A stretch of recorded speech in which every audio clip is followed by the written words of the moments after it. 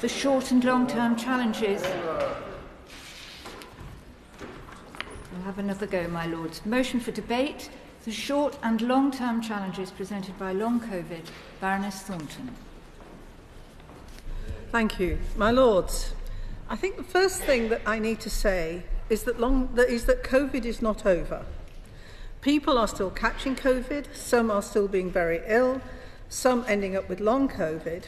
Our NHS is still battling with COVID itself and the terrible effect it has had on the whole of the NHS's ability to do its job and catch up with the backlog which COVID produced, on top of the waiting lists which already existed and were growing in 2019 before the pandemic. And that, my Lords, is the background of our discussion today. Given the number of speakers across the House for this debate, I am very pleased that so many agree it's about time we reflected on the emerging short and long-term challenges of long COVID. And I'd like to thank the Library, the British Medical Association, Nuffield Health and many others who've provided us with such large quantities of briefing. I thank all the speakers who will follow me, and I anticipate a well-informed debate which will no doubt be challenging for the Minister, not least because although this is designated a health debate, I think if 2.1 million, and I have seen lower and higher figures, of our fellow citizens are reporting experiencing some or many of the range of symptoms of long COVID, then this has wider societal implications. It affects the workplace, incomes, families, and of course our health, mental health and social care services. It raises questions about defining a disabling condition which will affect treatment, support, insurance, pensions, income support, careers, jobs and reasonable adjustments which need to be made. And of course, how do we support our children who may get long COVID?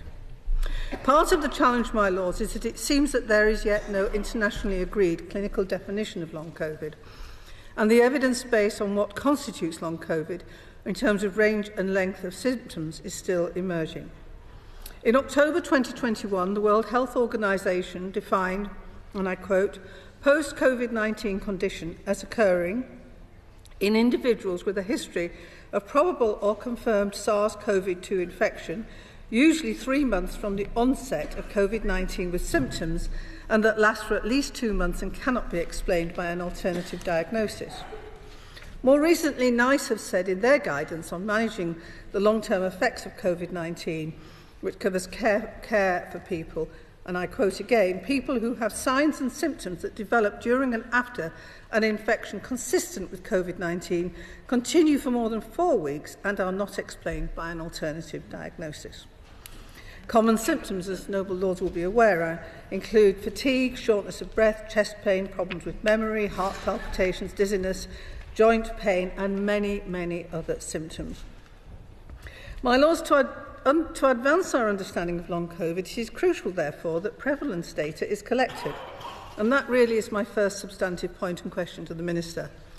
Government commitments have been made. For example, in June 2021, NHS England committed to setting up a long COVID registry to collect long COVID activity data. However, to date, data is not collected accurately and consistently across the UK, meaning the UK government is still relying on the ONS self-reported data.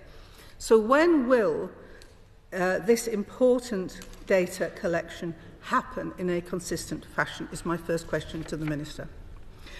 Currently, my Lords, there are a lot of unknowns when it comes to treating long COVID. Despite recent investment, more research is needed to increase the understanding of the condition, including psychological aspects, and developing more effective treatments. So in October 2020, NHS England and NHS Improvement set out a 5-point plan for long COVID support, which included a commitment of £50 million to fund research. The government said that 20 million of the 50 million previously committed to research would go into 15 UK-based research studies through the NIHR, National Institute for Health Research, to better understand the condition, improve diagnosis and find new treatments. As part of this investment, various studies investigating whether there might be potential pharmaceutical treatments would be effective in treating long COVID. While long COVID is also a focus for researchers globally, with the European Commission announcing that it would accelerate its research into long COVID and develop treatments, while the United States is also running clinical trials. So I'd like to ask the Noble Lord the Minister is whether we are participating in these research programmes and what is the outcome of that. Similarly, major pharmaceutical companies have demonstrated an interest in developing targeted new treatments or repurposing existing ones. And although researchers have been surveying the broad spectrum of symptoms associated with long COVID, it has to be said, I think, that they have not found one biological explanation. It is likely there are various mechanisms involved. Similarities between long COVID and other post-infection syndromes will need to be considered, and I am confident that that will be raised in the debate today. Despite the investment into research for treatments for long COVID, much of the research is in its early stages, resulting in a lack of evidence on effective treatments. And my lords, also in terms of resourcing, it would seem that only 60,000 patients can access treatment of the million or more who are reporting with long COVID. And my lord, that means that hundreds of thousands of people with long COVID are feeling isolated and frustrated in their search for treatment, and sometimes they are, as a result of this, living in poverty and despair. And I would like to commend the patient groups that have been doing a great job in mutual support and campaigning, and I commend them for it. But let's look at the research, which has to be much more.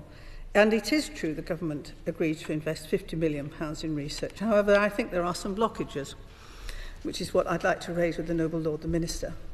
Approvals to facilitate research pathways, and through developing pathways to develop more rapid implementation of promising findings in relation to diagnosis, assessment and treatment of long COVID.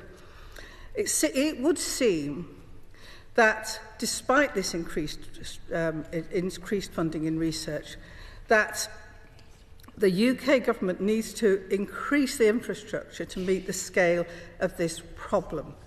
It would seem that whilst the MHRA, through the Innovative Licensing and Access Pathway, aims to accelerate the time it takes to get treatments to market, that there may need to be some changes to clinical trials research legislation to enable this to be carried out.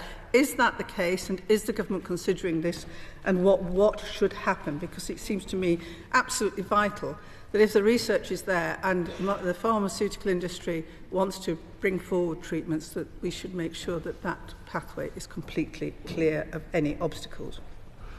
Turning to work-related challenges, because there are huge issues concerning work and long COVID. First is the issue is the need to support post-pandemic return to work, which we've discussed before in the House. Since the pandemic, there's been a marked increase in the number of workers aged 50 to 64 who have left employment. It cited in recent labour market statistics from the ONS found that the number of people in this age group classified as economically inactive stood at 374,000 plus in the period from June to August this year, compared with 37,000 in the first 3 months of 2020 as COVID-19 took hold.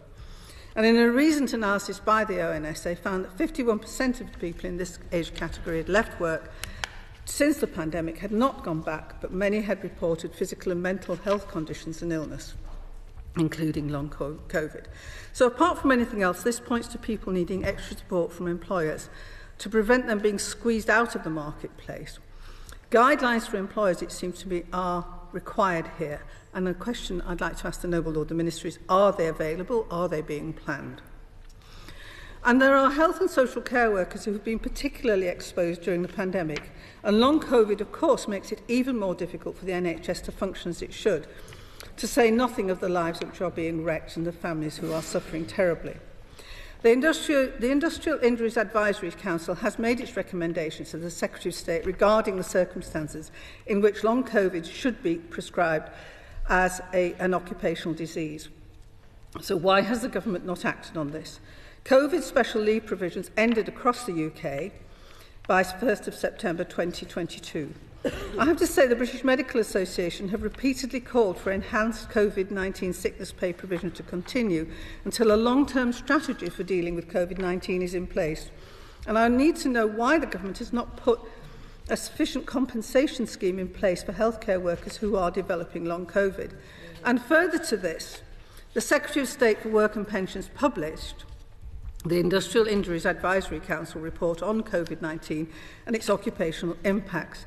This report was provided to the Secretary of State for Work and Pensions and was laid before Parliament yesterday by the Secretary of State, and thank the Noble Lord the Minister for making it available to the House.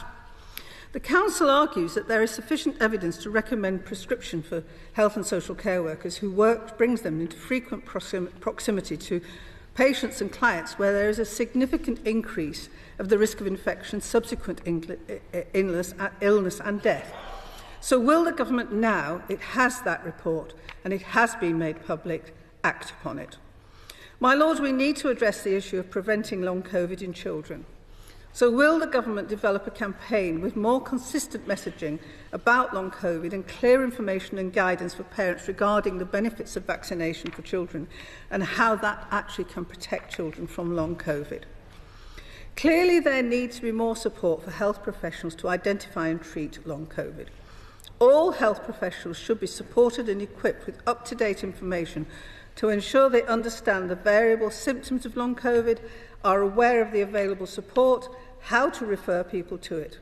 Funding and resources to establish multidisciplinary services, pathways for long COVID should focus on addressing patients' multi-system symptoms and rehabilitation needs and provide individualised care plans accordingly. There also needs to be a more consistent provision of long COVID clinics, including for children, so there is less variation in waiting times for treatment. Increased funding and independent workforce planning is key to the success of these services. So I'd like to ask the Noble Lord the Minister, how many more multidisciplinary centres are planned and by when? Improve financial and wider support for people unable to work due to long COVID. The government really needs, it's an urgent matter, I think, to provide employers with better guidance on how to support employees with long COVID. Perhaps the government should set up a task force to review the UK statutory sick pay system allowance and whether this should be increased so it is in line with OECD countries. Does the Noble Lord the Minister accept that the decision to end special COVID leave for NHS staff actually has put patients and healthcare workers at risk? Why does the government not reinstate the scheme until a longer-term compensation scheme to support staff is in place? At the end of this debate, I would welcome an acknowledgement by the Noble Lord the Minister that the government recognises that long COVID is having a major impact on productivity, employment and wider society as well as our health services. And I'd like the Noble Lord the Minister to tell me that the government has a plan for this to be tackled in a comprehensive fashion across the government. I beg to move. The question is that this motion be agreed to. My Lord, I'd like to start by thanking the Noble Baroness, Baroness Thornton, for bringing about this important debate. She's held the government's feet to the fire. In fact, she held my feet to the fire on this issue, and I absolutely commend her persistence. My Lords, rehabilitation in general and post-viral syndromes in particular have a long history in this country of being horribly overlooked, and that regretful neglect has contributed, I'm afraid, darkly to the long-term poor health of many in this nation. But before I speak of the consequences of this over long COVID, can I just take a moment to recognise that Britain has done more than almost any other country to address long COVID. Professor Chris Whitty in the CMO's office prioritised NIHR research with £50 million going into 19 projects, giving a clear signal for other research. The NHS, and in particular the Noble Lord Stevens of Birmingham, launched a welcome 5-point plan that the Noble Baroness mentioned. And Amanda Pritchard has rolled out excellent long COVID clinics. Treatments like monoclonal antibodies and pulmonary rehabilitation are emerging as a result. And can I pay tribute to Dr. Harry Brunge, who pioneered the Breathe programme at the English National Opera, a fantastic example of social prescribing, which has produced some very promising clinical trial results. Can I thank the Noble Lord Darzai, who kicked off the important REACT programme at Imperial College, which has generated hefty longitudinal population studies. And lastly, can I pay tribute to the patient groups who are both vocal and thoughtful in their response for their testimony.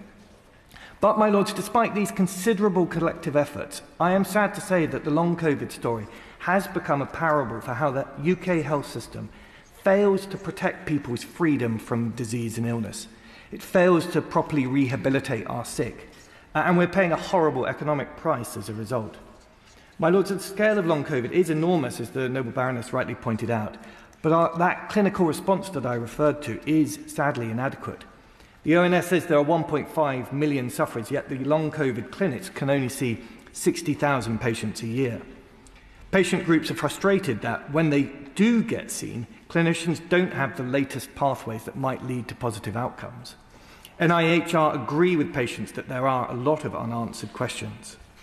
My lords, we are familiar in this country with the rationing of scarce health resources and the uneven distribution of the latest research, uncomfortable though that is. But I would like to focus a few words on the profound economic effects of this troubling British healthcare strategy.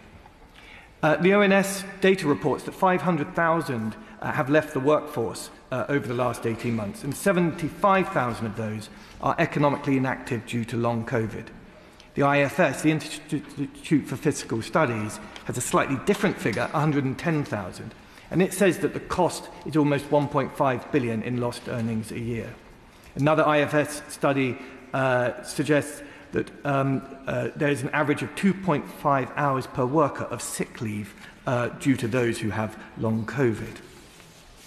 Either way, the OBR has recognised that the welfare cost of long COVID of COVID in the round is around £2.7 billion on welfare benefits like incapacity and housing.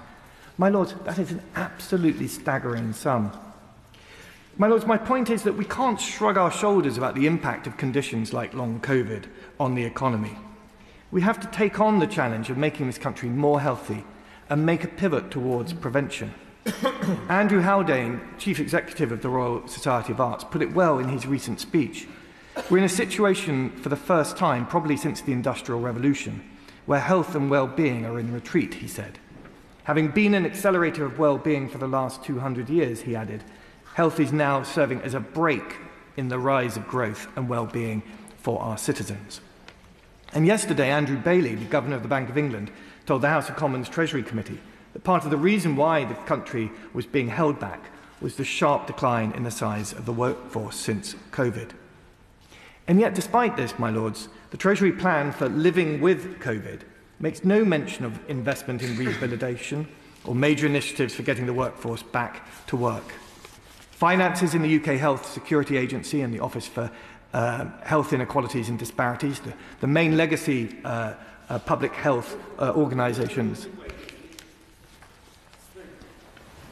Does the Noble Lord agree there is a growing concern about the effects of booster vaccinations and the serious side effects they can have? And I wonder if he agrees with me that the government should be looking at this very carefully. My lords, the vaccine programme has been an astonishing success, and the uptake of those vaccines has shown that there is enormous public confidence in our vaccines, and I would speak at another date about what a profound impact that has had on the health of the nation. But my lord, my points here are that just at the moment when we are feeling very heavily the effects of COVID on our workforce and our economy, the finances at UK HSA and at OHID are under huge pressure. The public health infrastructure built over the pandemic has largely been dismantled. And at the same time, we have an NHS straining to look after the sick, and we have a workforce, many of whom are too sick to work. My lords, by way of conclusion, can I say it is time that we work towards a new political settlement that prioritises the health of the nation and not just the treatment of the sick, and that we make the operational decision in health and care to move towards prevention. Baroness Thornton for bringing this important subject to the House today. I have a very close relative who has had ME for a number of years now, and I've seen at first hand how debilitating and life-changing it can be. I've become the Vice Chair of the APPG for ME, and I've talked to hundreds of ME patients who have had their condition ignored or ridiculed. They've been subject to inappropriate and sometimes dangerous medical interventions, and I've found them struggling with an employment and benefits system which simply doesn't acknowledge the realities of their condition. Now, those 250,000 ME patients are now, in effect, being joined by over 2 million long COVID sufferers. It's worth starting by pointing out that these debilitating post-infection syndromes, like long COVID, are not new clinical entities. In American medical literature, there are ME-like symptoms being described as far back as 1934. In this country, when ME was first noticed, it was described as yuppie flu, but in fact, these syndromes affect millions of people suffering from a range of viruses right across the poor third world countries. The Institute for Fiscal Studies is estimating that 1 in 10 people with long COVID have given up work, and I quote, with persistent labour market effects. In this month's Lancet, they've said post-acute infection syndromes could pose a substantial public health burden in the near future if appropriate measures are not taken. And yet, despite the huge economic cost they inflict, as Lord Bethell has said, post-viral illnesses have been neglected, dismissed and under-researched for far too long. And we still have no diagnostic blood tests for either long COVID or ME. As well as the breathlessness, chest pains and loss of taste or smell which characterises long COVID, those patients also exhibit a cluster of symptoms such as debilitating fatigue, post-exertional malaise, cognitive dysfunction, POTS and sleep disturbances that are also diagnostic of ME and other post-infection syndromes. And so while all the funding for research into long COVID must be welcomed, it's disappointing that some researchers are still either ignoring or are simply not aware of what has already been learned about what may be causing ME and how this could help us to understand the causes of long COVID. Almost 40 clinical trials for possible treatments for long COVID have been registered, some involving interventions which have been already assessed in ME. Some of these treatment trials have small sample sizes or have no control groups. And frankly, the lessons don't appear to have been learnt from the use of poor quality methodology in many clinical trials involving ME. Some health professionals who are managing people with long COVID are unaware or ignoring what we've learnt about the management of ME and other post-infection syndromes, activity and energy management particularly. The ME charity sector is producing excellent information on symptom and energy management, as does the new NICE guideline. But people with long COVID are often simply unaware of this information, as are many health workers. Another important lesson that needs to be learned from ME is that misdiagnosis can occur when people with chronic fatigue are not properly assessed and are labelled as having a post-viral syndrome. And there are now some very disturbing cases being reported of people having long COVID when in fact they have another medical condition. A Suffolk councillor recently featured in the news when it turned out that her long-standing diagnosis of long COVID is actually lung cancer. Research into the cause and diagnosis and effective treatments for long COVID could help those with ME, and the ME Association has requested that clinical trials for long COVID treatments could include a group with ME. What has been learnt about the management of ME can help many people with long COVID. Harlan Krumholtz, a cardiologist at Yale, said this: "No one wanted the pandemic, but sometimes a jolt to the system can create innovation in ways which wouldn't have occurred otherwise." That should be our guiding principle. Yeah. My Lords, I'd like to thank my noble friend Baroness Thornton for initiating this debate. For something which affects up to 2 million people, I'm concerned about the low level of awareness One person said to me on Monday, does that mean they're still contagious? Also concerned about the economic implications, particularly for the health service and whose staff were on the front line throughout the worst period. My third concern is about continuing government funding for research into long COVID, which my noble friend Baroness Thornton has already raised. On the level of public awareness, is the government satisfied that it's doing enough to raise the profile of the devastating effect of long COVID? Now that the newspapers and media appear to have moved on from covering COVID, the sufferers must feel like they've disappeared.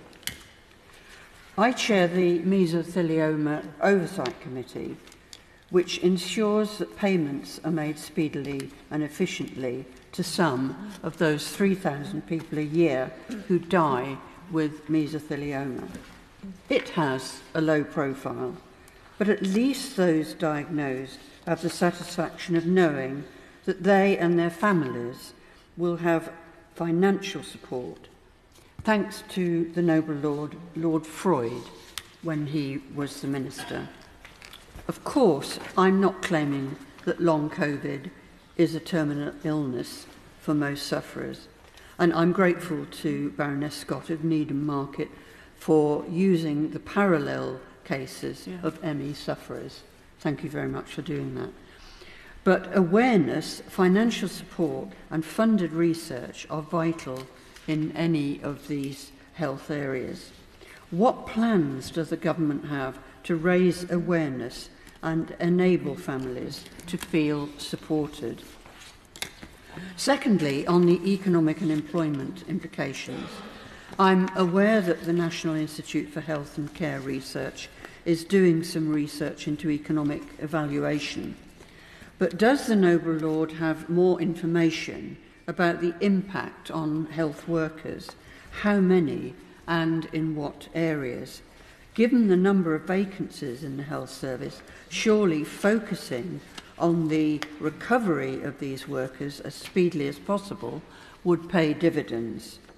The BMA said those doctors who had contracted long COVID had been let down by the government's failure to provide adequate support, with staff being faced with a premature return to work, assuming they're physically able, or not being able to pay their mortgages. We know that 2,100 health and care workers lost their lives due to COVID-19, and at least 199,000 National Health Service workers are living with long COVID. They are 7 times more likely to have had severe COVID than other workers, and much of this took place with no PPE or inadequate PPE. Temporary staff or locums have already lost their jobs because they didn't have the job security.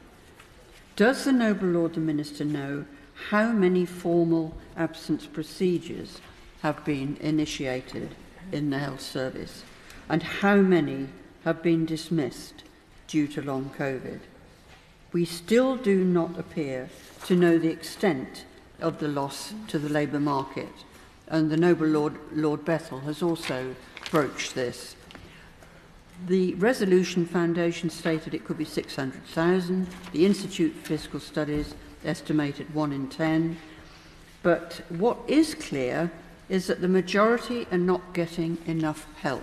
If the 600,000 figure is correct, and the NHS England data suggests that only 60,000 people suffering from long COVID had been assessed by an NHS specialist service up to August 2022, the gap is concerning and brings us back to awareness and profile. The patient doesn't know they can get help, and the GP doesn't recognise the symptoms. Either way, there is a huge job to do, and I ask, what role does the government have in improving the position? The Chief Executive of the NHS, Amanda Pritchard, said recently, the NHS faces the toughest winter of my career and potentially the toughest winter in its history. This does not sound like someone expecting adequate support from the government to me. In the paper, Our Plan for Patients, published by DHSC in September, Therese Coffey said, "This government will be on your side when you need care the most." This sounds fine, but there's no reference to long COVID in that paper. Finally, what assurances can the Minister give about government's continuing funding for research? I'm aware the NIHR is conducting 19 studies. I did have a link there 10 years ago as an independent member of one of the subcommittees, but no longer. Many of these pieces of research are still in progress, but some themes are emerging. Mesothelioma was under-researched for decades. Will the Minister guarantee this will not happen with long COVID? My Lords, I join in with other noble lords in thanking the noble Lady Baroness Thornton for having secured this important debate and the very thoughtful way in which she introduced it. In so doing, I declare my own interests as Chair of King's Health Partners and Chairman of UK Biobank and an active researcher in the field of thrombosis, a particular pathophysiology that has impacted both acutely in COVID and may have some role in long COVID symptoms. My Lords, we have heard that some 2.1 million people have self-reported as part of the ONS data collection programme symptoms attributable to long COVID. This is some 3.3% of our population. What is striking is that some 500,000 of those individuals report having had COVID some 2 years previously. This represents a substantial ongoing chronic burden of disease and something that we should all be very conscious of in terms of the potential impact in the way that we're able to deliver healthcare through the National Health Service. Little is known, as we've heard, about the etiology of long COVID. There's a suggestion that part of it may be attributable to a failure in some individuals to properly clear the virus from their bodies. It's possible also that there are genetic determinants that drive individual immune response, and that this is, in part, this dysfunction is part of the explanation for long COVID symptoms. And then, of course, there is well established now a phenomenon of microvascular and endothelial, the cells that line the blood vessel, dysfunction that may be responsible for some of the long COVID symptoms. Indeed, a profound hypercoagulable state, a tendency to risk of thrombosis and blood clots does manifest itself in an important number of long COVID patients. We've heard about the importance of research to try and understand more about the etiology of long COVID and indeed better understand its natural history, and that is critically important if we're going to be able to not only research and develop new therapies that will be able to address the question of long COVID by addressing its underlying, the mechanisms underlying the development and sustained impact of long COVID. But this research is also critically important in understanding how we should properly develop services to manage patients. At the moment, services, and of course His Majesty's government have committed some 194 million to the provision of clinics and services to manage COVID patients, some 90 million to be spent in the financial year 22-23. But when one looks at the burden, this provision of resource is only able to provide services for some 5,000 patients a month. And if the substantial demographic of long COVID is running into many hundreds of thousands, if not millions of people, clearly we need to understand from prospective research not only what volume of services are needed, but how those should be constructed based on our knowledge of natural history of the disease to adequately and properly manage the requirements of those patients beyond symptom control. Is the noble Lord the Minister content that the approach that's being taken to research, some 50 million, as we have heard, committed by the Chief Medical Officer to a variety of research programmes, is sufficient. And indeed, is the Noble Lord able to address the question raised by Baroness Thornton of why a national cohort has not been established to allow us to marshal the clinical burden that currently exists with regard to long COVID in our country, and then apply an appropriate methodology and appropriate protocols to the evaluation of these individuals. Research undertaken in this systematic fashion is not only highly efficient, but provides the best opportunity for us to rapidly understand and start addressing the questions that need to be addressed if we are to develop these new therapies and if we are to organise and deliver services in a way that is most appropriate for these patients. But beyond, of course, the commitment financially to the development of a long COVID research cohort, there is also the need to ensure that the data collected through routine exposure of these patients to NHS services can be marshalled to inform the research effort, and that those data can link with other data sets that are hugely valuable in our country and have established their value in terms of addressing the question of COVID acutely and in the post-infection period. And I should reiterate my interest as chairman of UK Biobank, because UK Biobank has been used in that regard. It's a unique resource available to the country, where 500,000 of our fellow citizens have provided their biological material, where the genome has now been mapped in those individuals, and where the opportunity exists to interrogate the data set using that biological material to assess novel biomarkers and indeed the prevalence of disease, and indeed with the deep phenotyping and repeat imaging, the capacity to understand structural end organ dysfunction in COVID. All of this requires an approach from His Majesty's Government with regard to data sharing within data sets, across data sets, between researchers in different institutions, and, as we have heard, those from outside the public sector wishing to support this research. Is the Noble Lord the Minister able to provide a reassurance in that regard?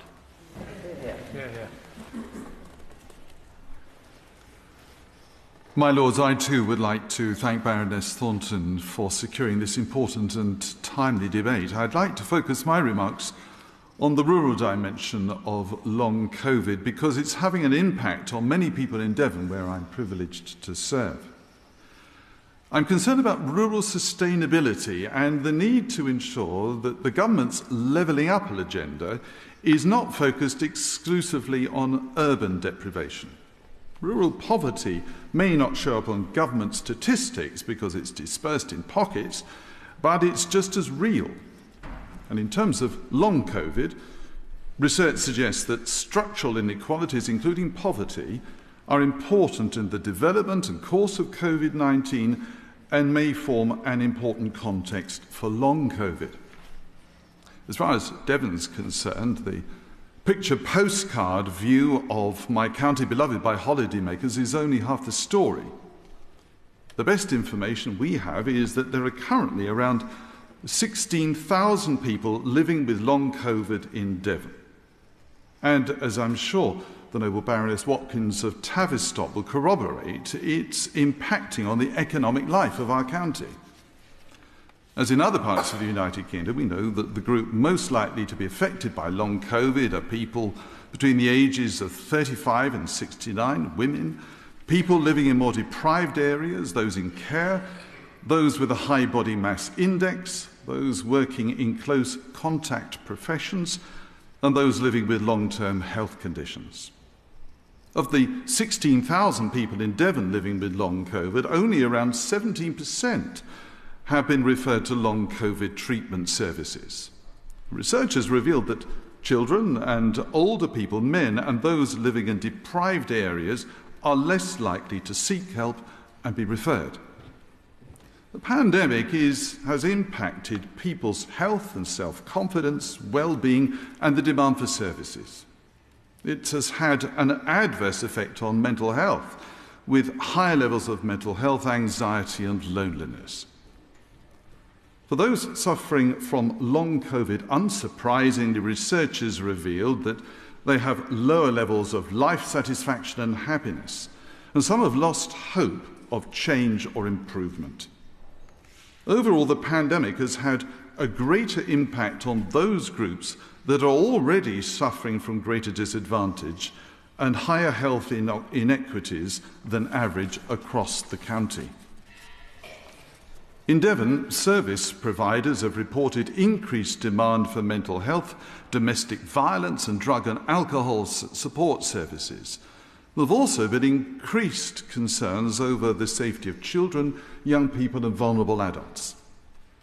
Sadly, young people in Devon reflect the national picture, with a significant rise in child obesity during or after the lockdowns, especially among boys and those living in the most deprived communities. And this is something that the Noble Lord Dubs highlighted in his question earlier this morning. Now, the picture isn't all negative. I'm immensely proud of my county and the resilience of many rural communities, much of it, I'm proud to say, fostered and supported by local churches.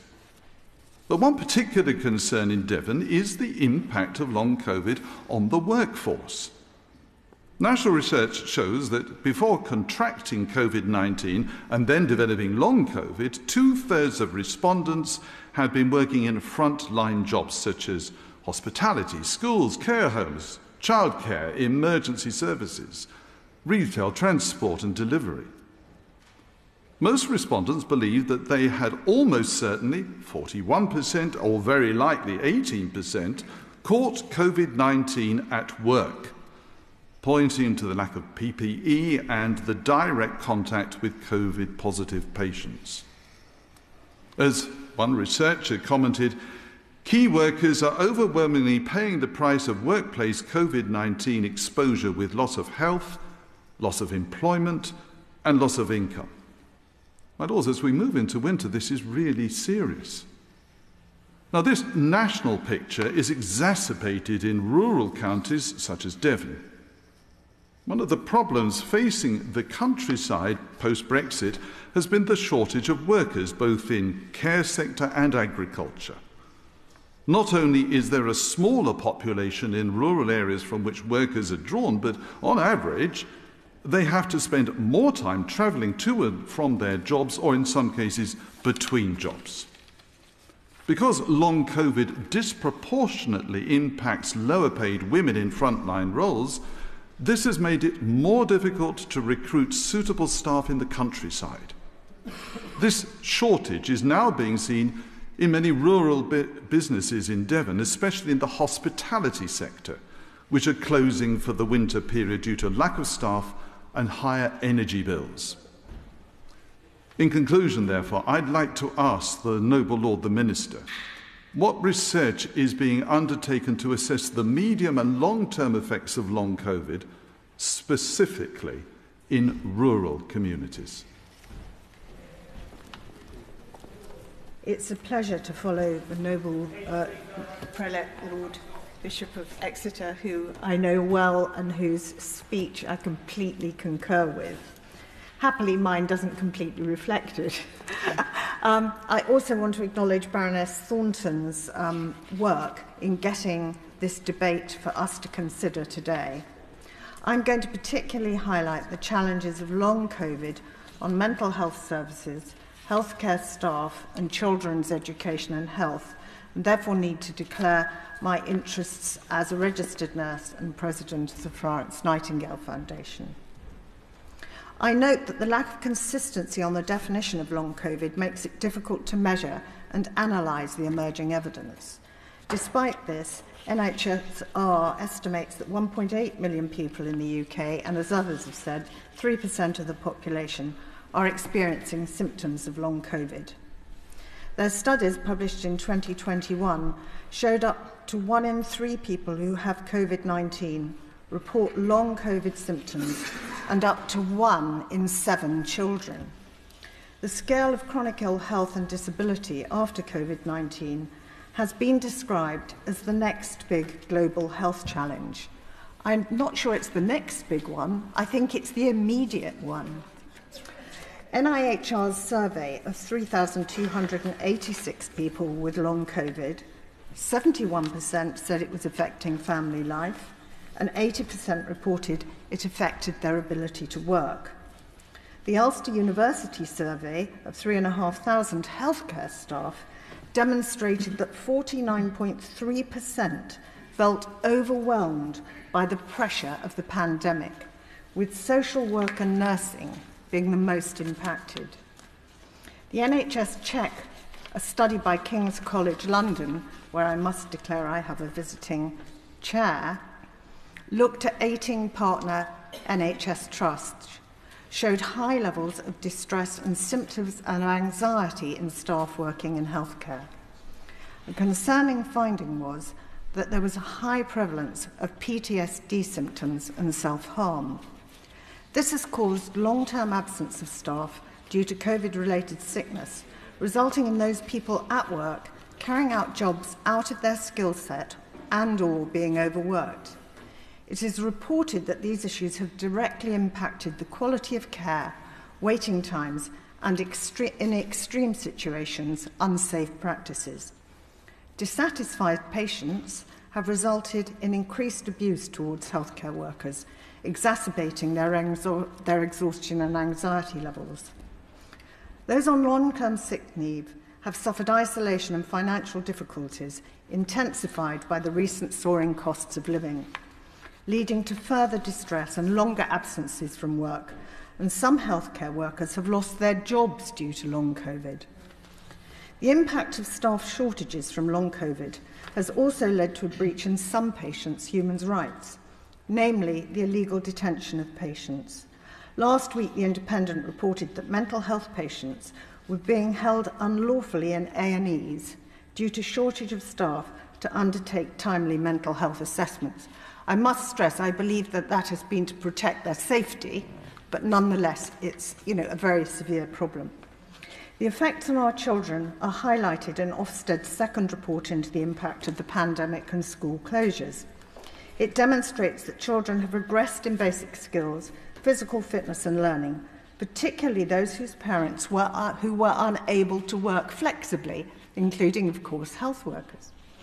Children were found to show increased signs of mental distress, including a rise in eating disorders and self-harm. Social isolation and greater exposure to family conflicts have added to children's mental ill health, leading to an increase in the number of referrals to CAMS, which has not been matched by an increase in investment to children's services. A large study by the NHS in 2020 found that mental health conditions among children had risen by 50% compared to 3 years earlier. I think that will be even higher in the next piece of work on that issue. It's very sad that the noble lady Sally Greengross isn't here to argue for intergenerational fairness on this issue. These academic studies have shown major organisational changes across the NHS, with substantial physical and mental health challenges for NHS staff themselves during the pandemic, and of course other care workers. Results also indicate the importance to support staff so that they can continue to contribute to service recovery.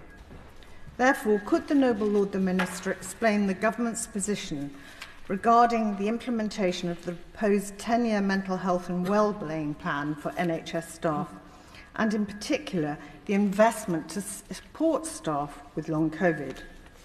Will the Government make further contributions to NIHR for global collaborative research to increase our understanding of long COVID and its impact? In particular, to generate evidence-based interventions that may enable the health recovery and mental resilience of staff impacted by long COVID and support them to return to work, thus ensuring their retention in healthcare practice. Take part in today's debate and to make a short contribution.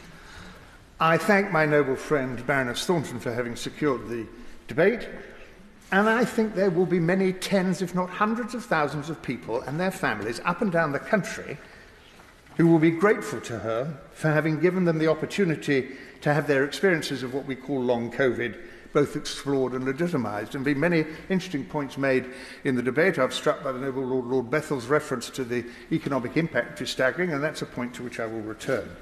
Now, the House may know that there was a debate in the other place about long COVID 6 months ago, so it's high time we had our own debate here today.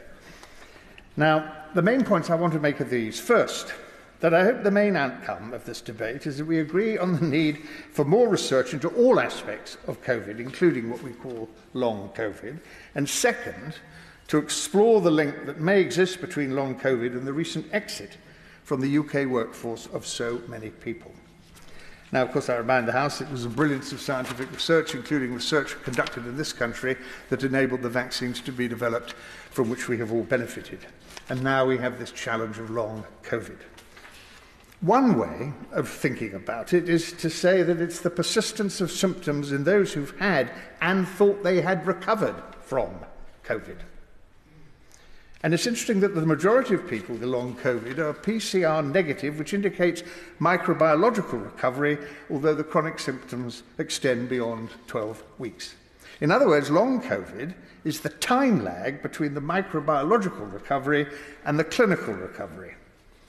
Now, by May or June last year, some of the most commonly reported symptoms included the following, and I quote, fatigue, coughs, chest tightness, breathlessness, palpitations, myalgia, and a difficulty to focus. And, my lords, I'd like to illustrate this with some direct evidence I have received from long COVID sufferers.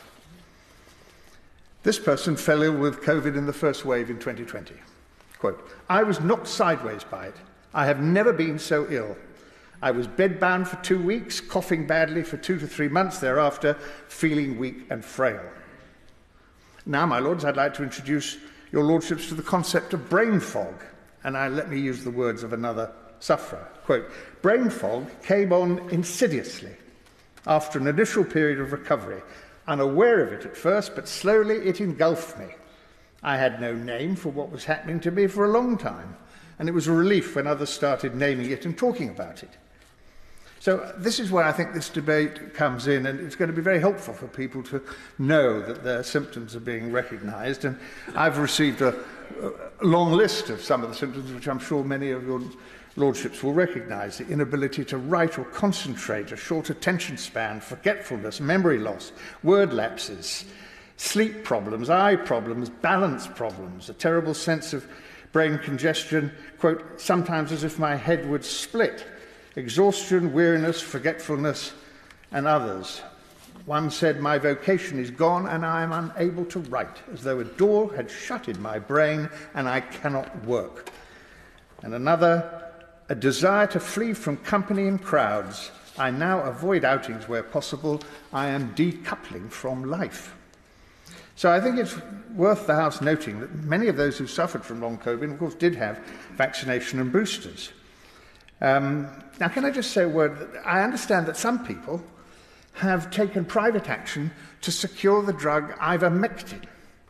And I've been told that in some cases it had a beneficial effect, albeit for a short time. Now, the reason I mention this is I put questions down to the Minister's Department earlier this year about this drug, and I would be grateful to know what the Department and the Minister currently, what their view is about this particular drug.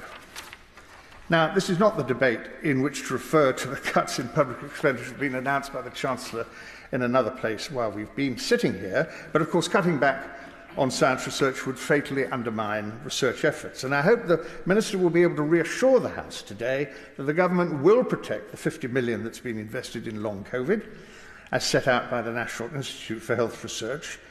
And as I understand it, and I'm grateful to the House of Lords Library for this particular information, the NIHR has published its latest theme review entitled Researching Long COVID, Addressing a New Global Health Challenge, in which it refers to 3 studies considering who gets it and why, 2 studies looking at the biological causes, 3 studies are looking at the diagnosis, 4 studies are evaluating treatments, 3 studies are considering recovery and rehabilitation, 1 study is looking at the impact of vaccination, 2 studies are looking at how health services can treat the condition and the health and economic cost of the disease.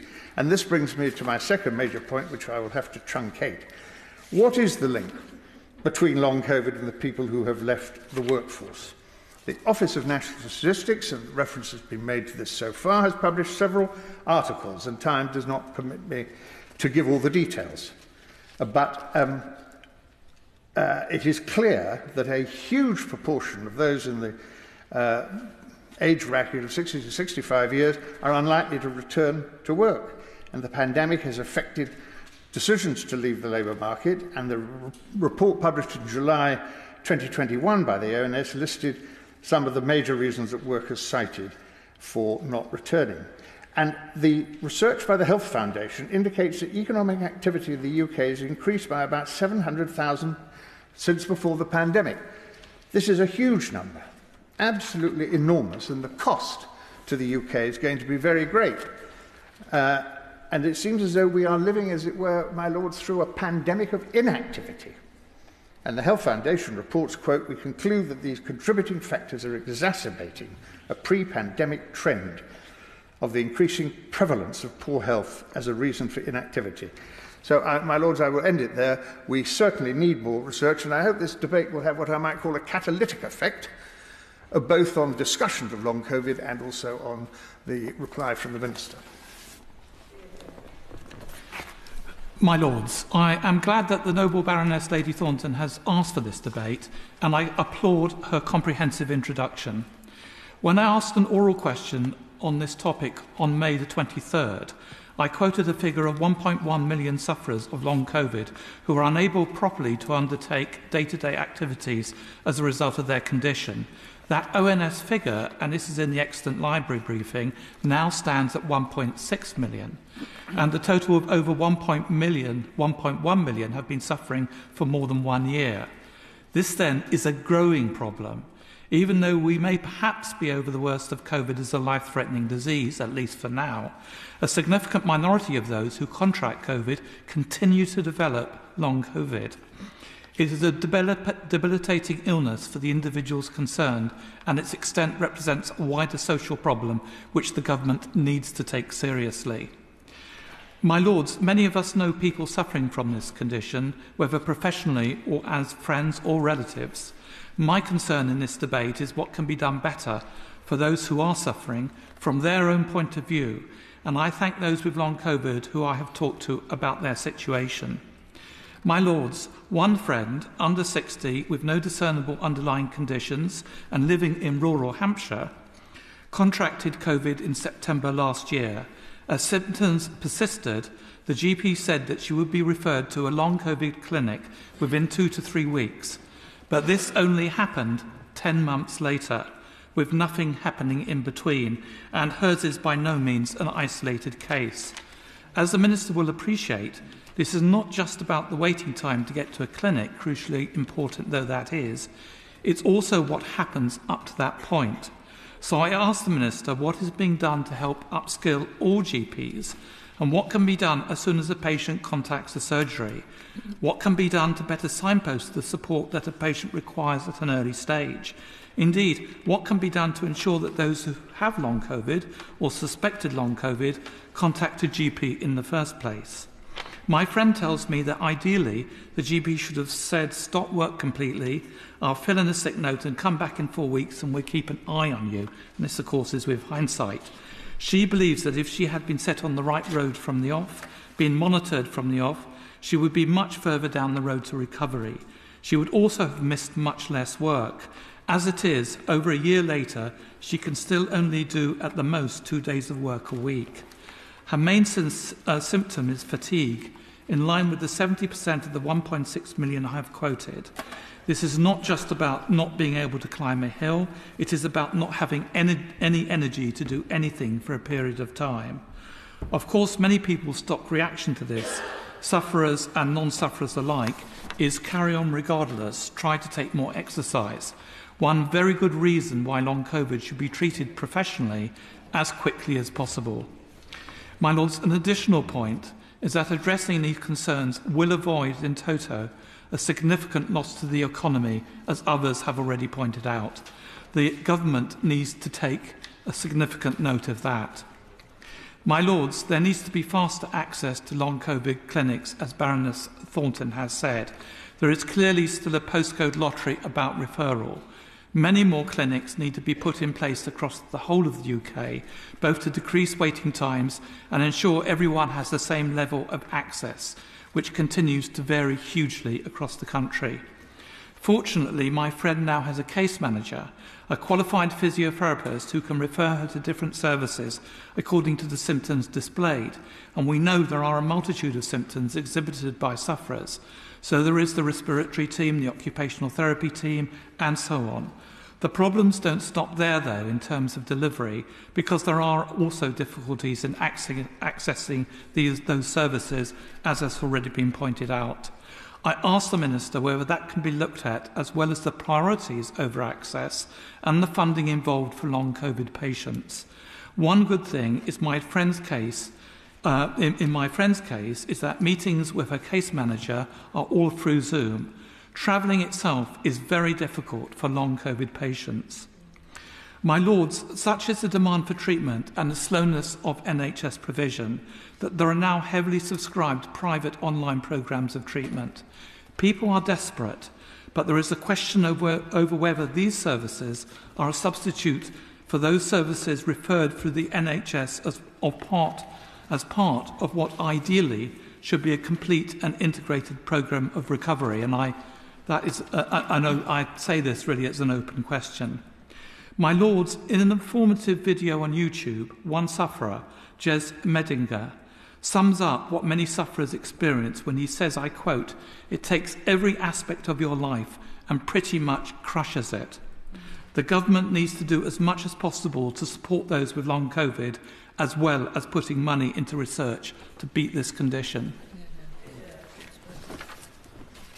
I'm grateful to my noble friend Baroness Thornton for a masterly introduction to this debate, and I must say I'm speaking with a little trepidation because I'm no authority in this area, but I recognise very quickly that what Lord Carcar had to say and his request to the government particularly about the need for a national cohort is very important indeed, and if I learned nothing else today, and I hope if the government does nothing more today, it will at least respond to that. I approach this from an unusual angle in that at the beginning, when COVID started, you may recall, noble lords may recall, every day on the BBC we had photographs of the people who were dying. From that, I observed that they were mainly old. Secondly, there was a preponderance of men rather than women. Thirdly, there was a proportionately higher number from the BAME population in the UK. And fourthly, of which 50% of those dying were overweight. And this is the subject that my noble friend Baroness Thornton knows I've laboured on for a long time. So I noticed that, and then others were noticing it. We then had the research findings which bore out that there was a categorisation in this form. The actual research backed it up. So we then saw the government decided it had to do something about obesity, and very quickly indeed moved to produce its 2001 strategy, as these underlying causes were contributory factors in a substantial way. Now, we had higher death rates in the UK than in the rest of Europe. We had a high number that died. We were leading the field with the numbers for a period. Well, they put me right if I'm wrong, but I think we performed particularly poorly. We did extraordinarily well with the vaccines, yes, but the death rate was very high indeed. And we're generally seen as having one of the unhealthiest nations in Europe, and part of that factor does go back to obesity, again linked with COVID. One of the factors I've tried to establish, and I must confess I've not read COVID occupational impacts. I've just glanced at it. But there is some important information there that relates to the BME community, which sheds light on the problem there. But what I cannot find out is whether there are any common factors in a substantial scale that you can identify within people who've got long-term COVID. For example, I know people who have got long-term COVID and they're overweight. They were overweight before, so they had an underlying cause, they were at risk, and they continue now with long-term COVID, yet they have a problem with their weight. It continues. I know this is a difficult subject, but we need to address it honestly and straightforwardly. And if in fact there are continuing underlying factors which are not dissimilar to the problem in the first instance, we need to acknowledge it, we need to look at it, and we need to give support and assistance in those areas and not run away from some of the difficulties which may be around. As we run away so much in this country these days from some of our underlying problems that we have, that it is too difficult politically and sensitively to address them on a straight head-on basis. So I'm marginally out of tone with the rest of the debate, but with all the compassion, I do have compassion just as much, but I believe it's important we have a frank debate and an honest debate on this topic, and I express my gratitude again to my colleague for giving us the opportunity to speak openly and to have a full debate on the topic that's before, because it's a very big one and it may be repeated elsewhere with other issues that come along later. So I would be grateful if the Minister might tell us whether we're performing badly compared with the rest of Europe. We're getting more cases with long COVID than elsewhere. I wanted to know whether, in fact, we are doing better research or less than elsewhere in Europe. I pick up from Lord Bethell that, in fact, the evidence indicates that we're leading the field in the research, and that's good. But I believe, fundamentally, we still have to keep coming back all the time to prevention in the first instance.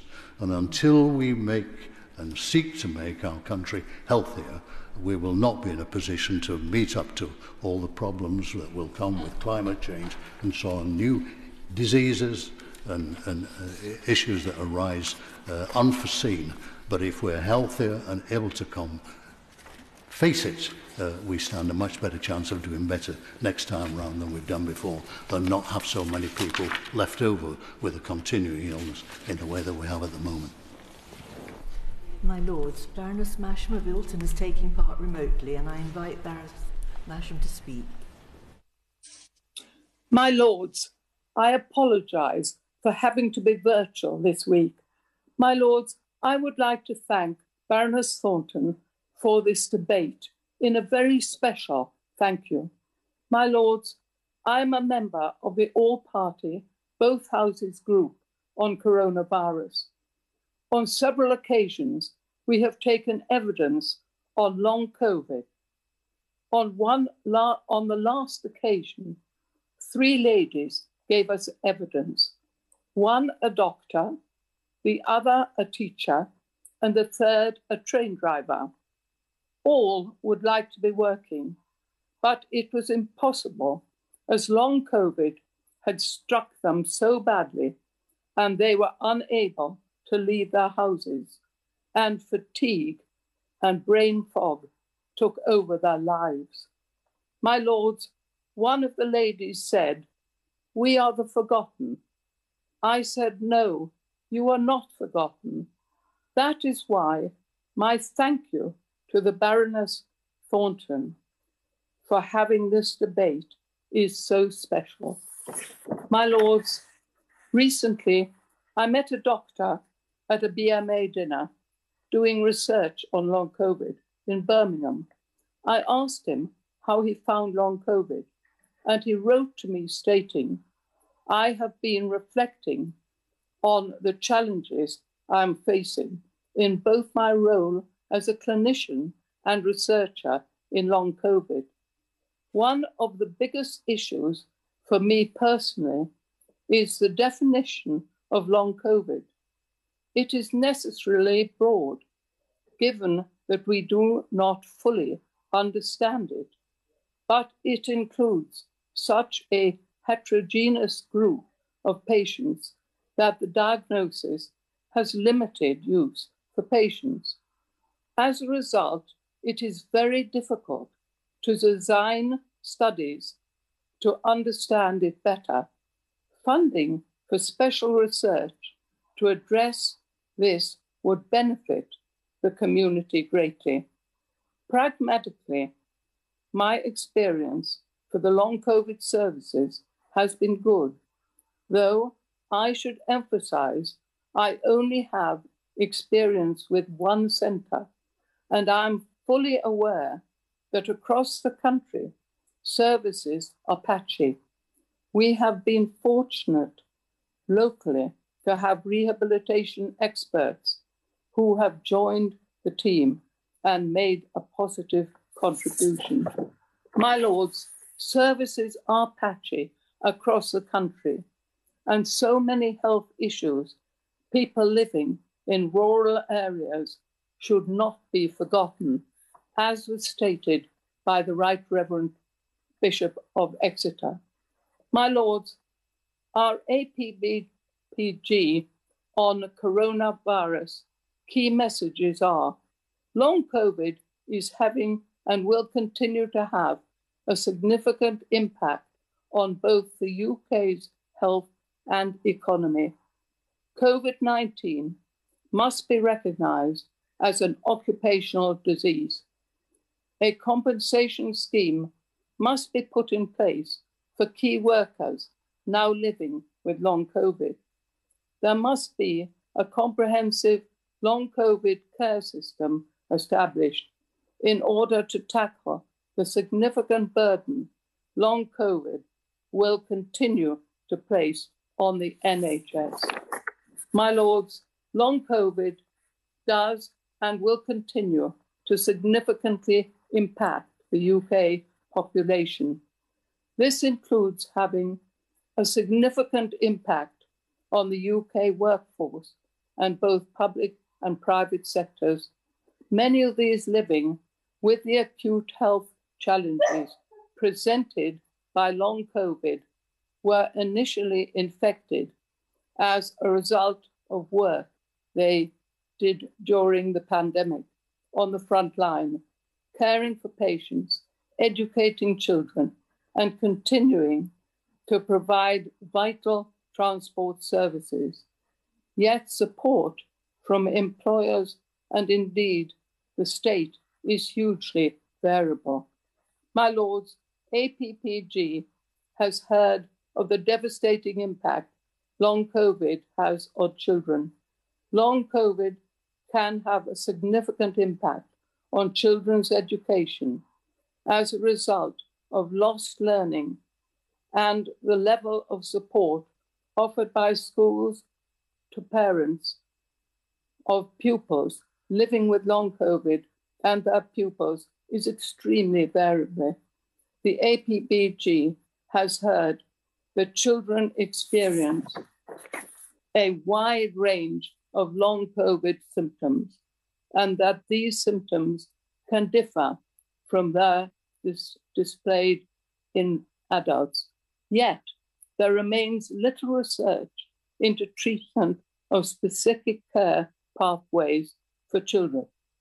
Without such research, long COVID will continue to impact on the health and education of children living with long COVID. My lords, it seems to me that there should be guidance on long COVID, which goes out from the government across the country for GPs, employers, both private and public services, and public at large. Some GP surgeries do not want to be involved, but patients only want to know. Could I just remind the noble lady? Could I just remind the noble lady of the 6-minute speaking time, please? I'm just about to finish. They need directions not to feel forgotten and not worth advising. Would the minister agree? My lords, I end by saying we need compassion at this difficult time across the country to solve the mystery of why some people develop long COVID and others receive without complications, and taking the similarities of ME into consideration. My Lord, thank you. My Lords, I would like to begin by not just thanking my noble friend, Baroness Thornton, for making this debate available to us, but for her having demonstrated stamina beyond the normal in the way she's fronted for this side of the House, and I think spoken for members across the House through the entire troubles that we've been through with COVID. COVID may have a long form, but those who speak about it and remind us of its importance can also have a long form. And so I'd like to thank her for that. And also I'd like to pay tribute to our friends in the library for their briefing note, which is truly extraordinary and has been mined by many of us in the speeches we've made. My Lords, the noble lady, Baroness Scott of Needham Market, has drawn attention to the way that ME played out through chapters of misapprehension and wicked neglect through its course until we got onto more certain ground. I might add dyslexia as another condition which suffered from not having adequate analysis or of forensic understanding and led to its own misapprehensions. And all that leads me to focus my intervention on the first of Baroness Thornton's points, the need for data, the need for an adequate basis from which to draw empirical and helpful conclusions. And that in pressing the government, and certainly she's not the only one who's done this, we must just almost insist, if that's within the bounds of the convention of this House, that the government really give us an answer on that one.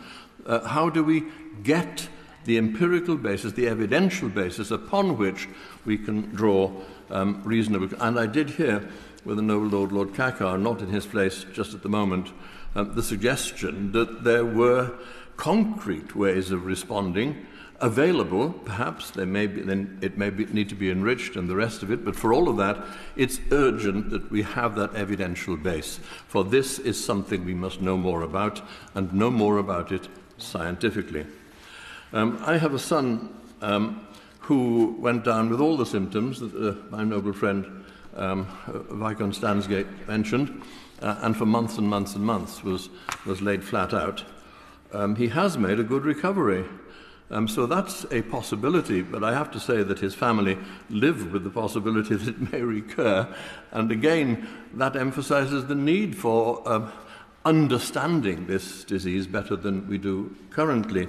I have to say for my son, and a father would only want to do this, that in his recovery he played a key part in the way that the funeral of the late Queen played out, because he works for the Westminster City Council, responsible for their street management. He resourced the queues and cleaned the streets once the horses had left their hallmark, and did all the things that are unseen. So I do want to say that. But I have another son who hasn't had COVID, but COVID has had him. He has a small business which collapsed the day lockdown started, and he's reinventing himself all the time. Long COVID in an economic and personal way, not related to the disease in the bloodstream or whatever it is, but playing itself out in as insidious a way. The economic outcomes have to be borne in mind. And a daughter who lives in France, whose marriage didn't survive lockdown. And once again, those sorts of things happen as a consequence of COVID and our ongoing realizations that we have to cope with and deal with as best we can.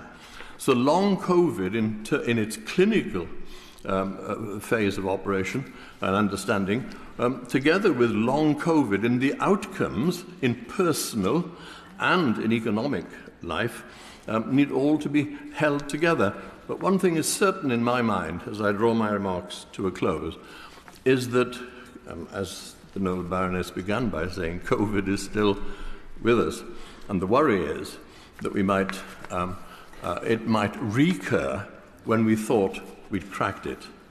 I have to say, on a lighter note, that I went down with it once, with very mild symptoms, but on my significant birthday, when I couldn't finish my salmon steak or my glass of wine. So I have a real grudge against COVID, and I hope that that will be taken into consideration as well. My Lords, I too want to applaud Baroness Thornton for bringing forward this incredibly important debate, and also for her outstanding introduction. Long COVID is undoubtedly a serious challenge for the NHS, and as Lord Bethell said, for the economy, and also a devastation for about 1.5 million people across the country. My principal reason for speaking in this debate is a concern that, for reasons I simply do not understand, the chronic fatigue syndrome, which too often results from the COVID virus, is not linked in doctors' minds, or indeed in many other minds, to the chronic fatigue syndrome which can be triggered by other viruses, and from which more than 1.5 million people suffer and have suffered for many years. The principal symptom of chronic fatigue, as we know, whether it's triggered by COVID or some other virus, is extreme physical and mental tiredness, and that does not go away with rest or sleep. Sufferers find it difficult to carry out everyday tasks and activities, and as others have mentioned, too often they cannot work. But this applies to the 1.5 or more million people, as I say, with chronic fatigue who've had it for however long, in many cases for years, and to people with chronic fatigue from COVID. Exactly the same. Other symptoms, as other noble lords have mentioned, may or may not include muscle or joint pain, headaches, flu-like symptoms, or feeling dizzy or sick. COVID-triggered chronic fatigue may also include a loss of taste and smell, and I think this is the slightly misleading little piece of the jigsaw. In the main, chronic fatigue triggered by COVID and chronic fatigue triggered by another virus are indistinguishable, other than this rather weird thing about loss of taste and smell. But has the Minister any evidence to suggest that these two chronic fatigues, chronic fatigue from COVID, chronic fatigue from other viruses, are in any way distinct, other than in this little piece, which I think is just a separate element of the consequence of COVID? As someone who has asthma for the rest of my life as a result of COVID, I also experienced a complete loss of taste or smell for several months after COVID. And I'm not just being self-indulgent, there is a point to bringing this in. It seems clear to me that the loss of taste and smell following COVID should be regarded as separate from chronic fatigue and separate from asthma or any other post-COVID illness. The fact that post-COVID chronic fatigue sufferers may lose their taste and smell should not, in my view, suggest that post-COVID chronic fatigue is in any way different from other post-viral chronic fatigue syndromes. They're surely identical, and medical treatment and research should, in my view, focus on all types of chronic fatigue syndrome, including COVID-related CFS. We know there have been a huge, there has been a lot of money devoted to research because of long COVID. It is, in my view, crazy for that research, that money, that research, not to include other forms, other causes, if you like, of chronic fatigue. It just can't be right somehow. So I very strongly welcome the noble Lord Bethell's focus on the alarming economic consequences of long COVID. And of course, again, the economic consequences of chronic fatigue, whether triggered by COVID or any other virus, are eye-wateringly large. And again, urgent attention, both medical and also in research, should be given to the prevention and treatment of chronic fatigue, however it is triggered. I raise this issue in part because in the past, CFS sufferers, chronic fatigue sufferers, have really experienced the most unpleasant stigma from doctors and others who tended to take the view that chronic fatigue is actually, in no sense, a physical illness, it's just something in the mind. Clearly, post-COVID CFS, chronic fatigue syndrome, is acknowledged to be a physical response to COVID with a deeply unpleasant set of symptoms. It would be very helpful if the same understanding were applied to CFS triggered by other viruses or events. I'll be grateful if the Minister can respond to this point and also to Lord Bethell's important economic concern in his summing up. My Lords, I join those who congratulate and indeed thank my noble friend for introducing this debate. And I'm sure that she is very pleased with the expertise that we've had in the House today, which shows the kind of contribution we can make to furthering issues of this kind. I'm not an expert in any way on health matters, but it has been striking how significant the big picture is of the problems that actually face everyone, and we should all be aware of the difficulties that are being created here. I mean, the estimates that we've heard about, be it 2 million or more, because that's self-reporting, mean that this is a very significant problem, both for individuals who are affected, but also for society and indeed, as Lord Bethell was saying, the economy as a whole. It seems to me that long COVID affects the individual, but it affects their family, their friends, their employment, society as a whole, and indeed the economy, as we have heard. And I think the cases that we've heard about this afternoon do show the extent and the range of the problems that are actually involved. And I was struck by the BBC today talking about a young girl in the northeast who had missed virtually 2 years of education because of long COVID, which obviously affected the whole of her family. And we've heard today about key workers in particular who have really had their lives turned upside down by this, which has been difficult for them as individuals and their family, but is a great loss to all of us if they are not in the National Health Service and participating as key workers. And the fact that many are not able to return to work is a very significant problem for us all. I listened to what was being said about medical research, and I think we were all very struck by what Lord Kaka said, and hope the Minister can accept that that is a particular way forward. But if we're talking about the impact on the economy and society, I do want to pick up what Baroness Thornton said about the need for employers to have better guidance on how they should actually react. And I would like to know more about what is happening here, because we are suffering very significant skill shortages in many areas which are holding back our economic progress. And the fact that individuals vary in how they are affected by long COVID is something that needs to be more widely understood. You know, the fact that somebody may be okay one day but not the next is not easy for employers to deal with. And I think that the need for greater flexibility in terms of employment is important, but also coordination across government. Turning to the impact on individuals, I do think that the situation seems to be extremely varied. Early on, there was probably a lack of understanding by medics and everybody, but I think that many people who suffer from long COVID, as was being said on other illnesses, do find that doctors vary, medics vary generally in their understanding.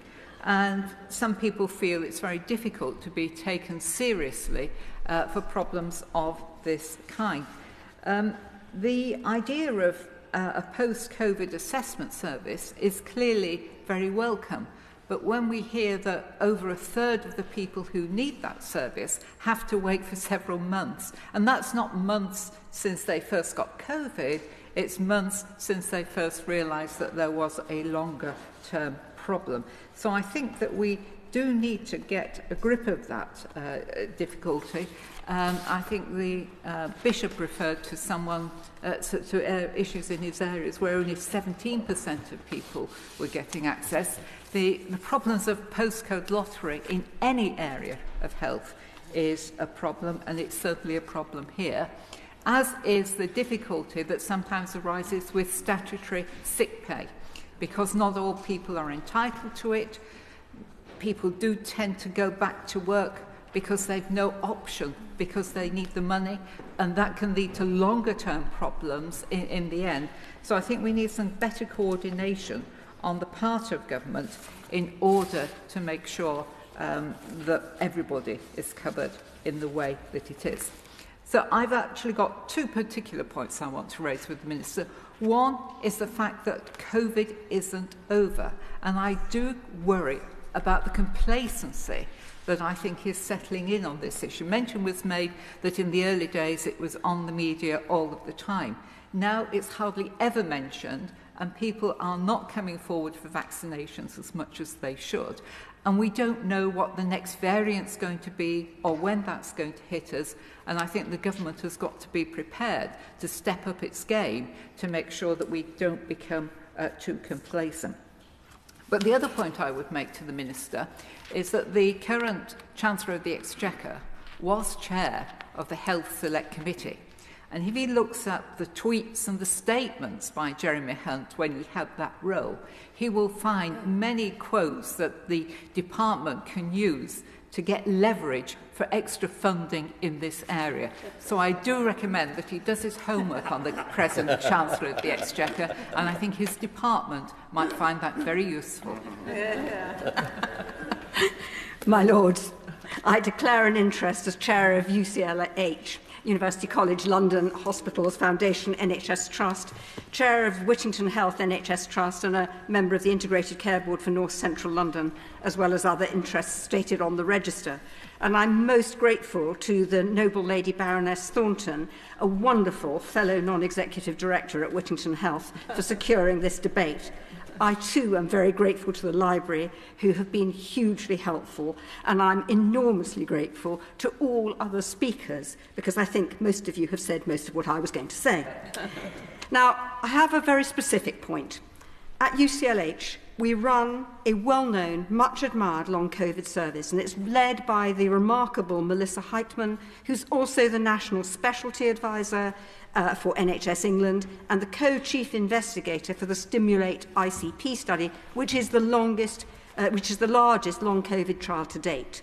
Now, we know that the service is desperately needed. We've heard that all around the House. Those who run this particular service are working night and day. It doesn't have the resources to do what's needed, to the extent that those who run it are begging for bits of resource from elsewhere, mostly but for people.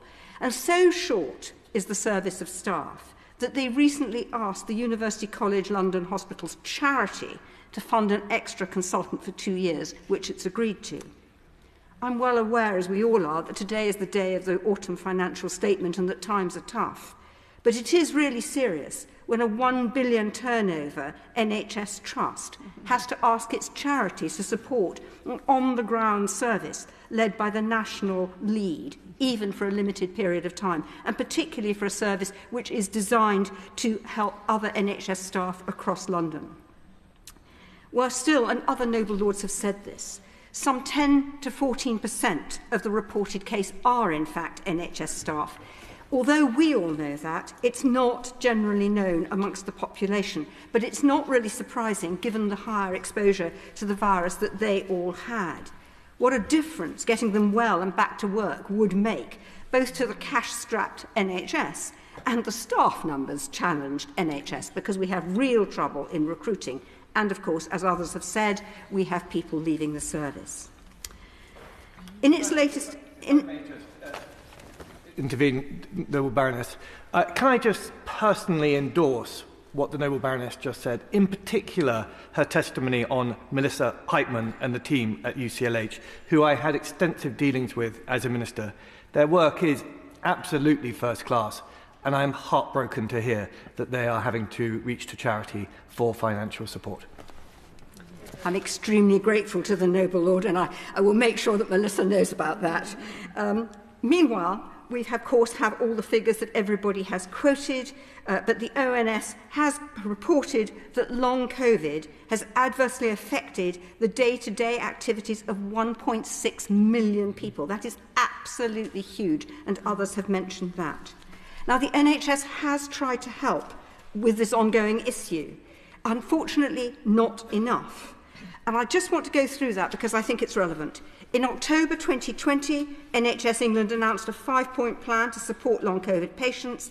It commissioned NICE to develop new guidance, and it established designated long COVID clinics to provide joined-up care for physical and mental health, I quote. It also created the NHS Long COVID Task Force to guide the NHS's national approach on long COVID, and it funded NIHR research on long COVID to better understand the condition.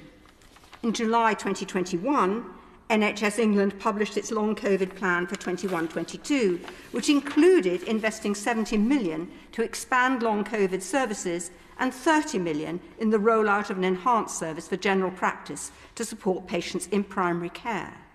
But when NHS England published its updated plan in July this year, the previously enhanced service funding wasn't continued, so primary care no longer receives any ring-fenced funding for this condition, and yet, as we know, it affects nearly 2 million people. The problem is both insufficient resources to do all of the work that's needed and insufficient forward planning to enable those services that do exist to build up capacity, engage in research, recruit, train, educate, and care for patients, including, importantly, the large number of NHS staff who appear to have been affected. My Lords, we have a major health problem here likely to run for many years. Treatment is uneven across the country. Research, which is going to need a lot of funding, is in its early days. This is an additional burden on an already very stretched NHS, both with patients with long COVID and with the large numbers of staff. So what we really need is a properly NHS Executive Commission service to be put in place now, with secure funding for the next several years, even in these cash-strapped times. It feels like a hand-to-mouth, temporarily funded arrangement, so it's really hard to build a resilient service for the longer term. Can the Noble Lord the Minister assure this House that such long-term commissioning will now be put in place, given the recent evidence of the numbers of people away from work with long COVID, the huge proportion of NHS staff affected, making other NHS backlog issues worse, the general impact on the UK economy, which others have mentioned, and, of course, the sheer suffering that long COVID is causing?